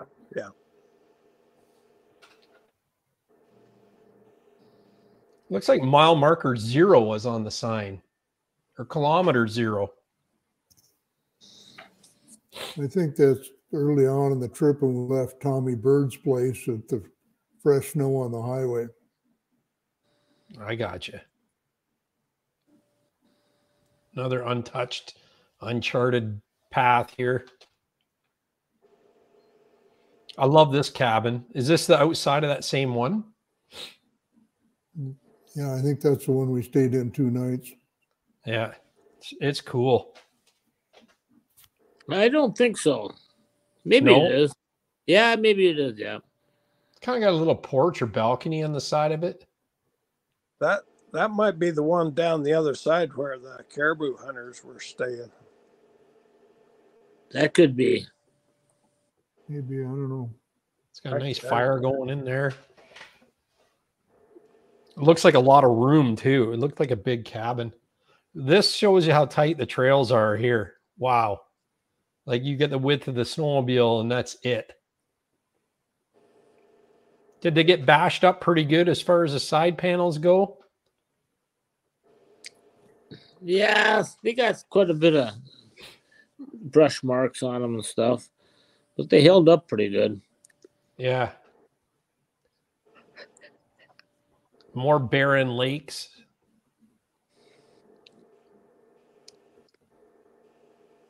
This is some high ice formations here. There was a few times out in that real rough ice, Rob was in the lead. He'd have to get his axe out and bust bigger, sharper pieces off, and so we could get through them. And there was one stretch there, Rob must have swung an axe for 2 hours, breaking us a trail and probably went a half a mile to get through a couple of them. Wow. That Like is I say, insane. we didn't take pictures of the bad stuff. We was too busy trying to get our way through them. Well, that's the thing. You don't know how long. Exactly. You don't know how long. Them ice chunks was as tall as a house. Wow. That's insane. Well, that's the thing. You don't know how long it's going to take you, so you want to get it done as soon as you can, right? Yeah, you want to keep moving. Yeah, the mountains in the background of this photo are beautiful.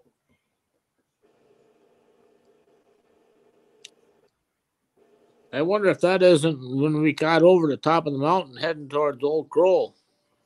Yeah, that kind of looks like it, don't it? Yeah, I think so. It's very cool. Like that's the stuff that Rob was saying, you know, like you got to appreciate the scenery like that. This is the Bear Fat house from a different angle. I think so. Oh, that was a fun How much did you afternoon. guys appreciate a hot cup of coffee when you ended up at these places? Yeah, we did. And this is a beautiful sunset shot to end the day. Here's that map to show you where it is. So you're saying the black lines are inside of this red line, is it? Yeah, the colored line is what we planned out at home. And the black line where we actually went is on there too, but you can't even see it. So, you know, when you look at this, it's like, boy, we did an excellent job of planning it. We went, you know, exactly on the route. Well, when you zoom in, you find out it's not quite like that. Yeah. All Terrain TV wants to know, did the Bear Fat taste like hamburger or more like real butter? It's a flavorful fat. Lard, kind of like. So it does taste like lard. It just well, the bear fat tasted like lard. The bear tongue tasted, I don't know how to describe it. I mean, it was good, but it was just a moose different tongue. taste. Yeah, moose I've tongue. had cow tongue before, and it's all right. It's probably very similar, I would think. But yeah, probably. There's another uncharted lake or something. Not a footstep or snowmobile track to be seen. So you're just relying on GPS and you know, luck.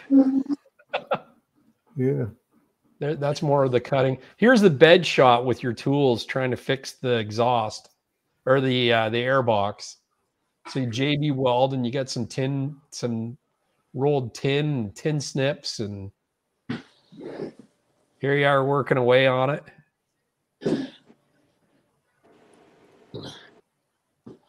So is that the finished product right there? Well, that's what it looks like from the factory. So that you're trying to make it look like that one. Oh, I got you. Yeah, see it. Because you could see how that one is molded. I mean, it just barely. What? It's got to fit just right on there. So we tried to make it. We thought we did a pretty good job of matching that up. Of course, when we went to put it on the next morning, we had to get the rubber mallet out and wail on it for a while to get it to fit on there. Oh, geez. Yeah, because you can see where it's got bumps, must be for the intake of the exhaust or something that's sticking up in there. Very important. Yeah. There's another traversing along the edge of the hills. This cabin, this shot's really cool. The candle going. You guys pack the candles, or are they there? That one was there. We had some with us too, but I think that one was there. Yeah.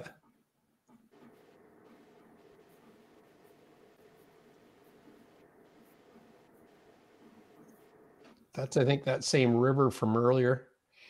Here we go. Is this another friend you made along the way, Rob? Yeah, that was the chief in Fort Resolution that rented us a couple hotel rooms there. You could tell on my face we were pretty happy to get them. That's great.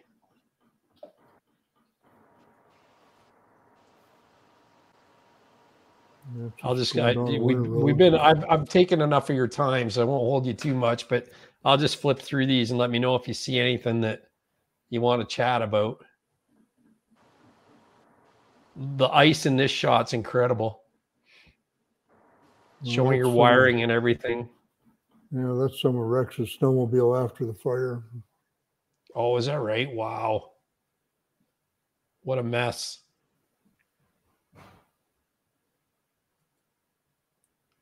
This is another cabin or lodge you stayed in? Yeah, another cabin type place we rented one night, and I think it was in Wrigley. That's decent. Big propane furnace or gas furnace there. Or is that electric? It's pretty cool. Here she is again. Look at that. Is that the tongue right there? Yeah. Yeah, wow, it's huge.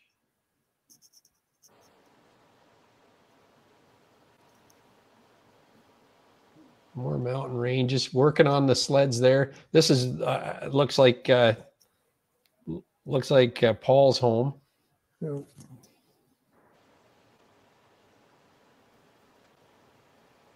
There's a nice meal.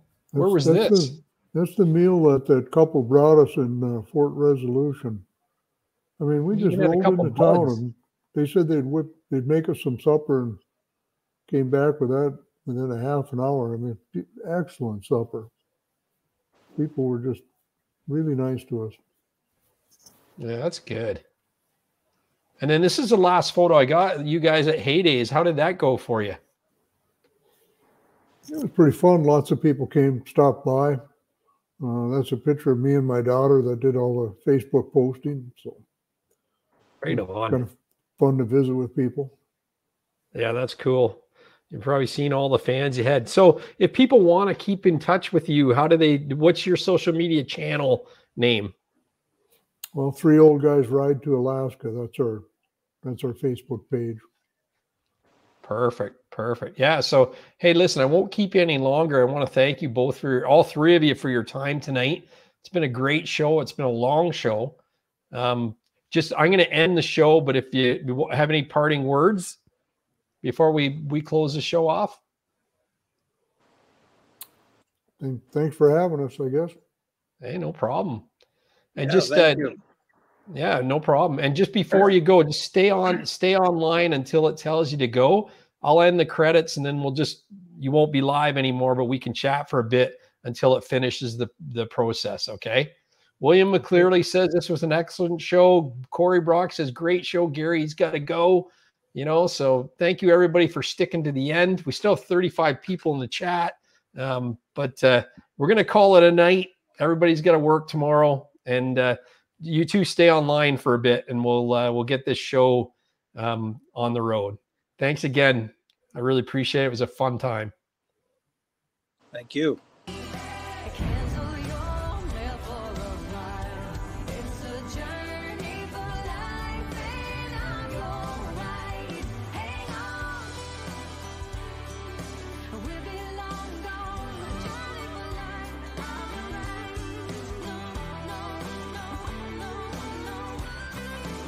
It's a journey.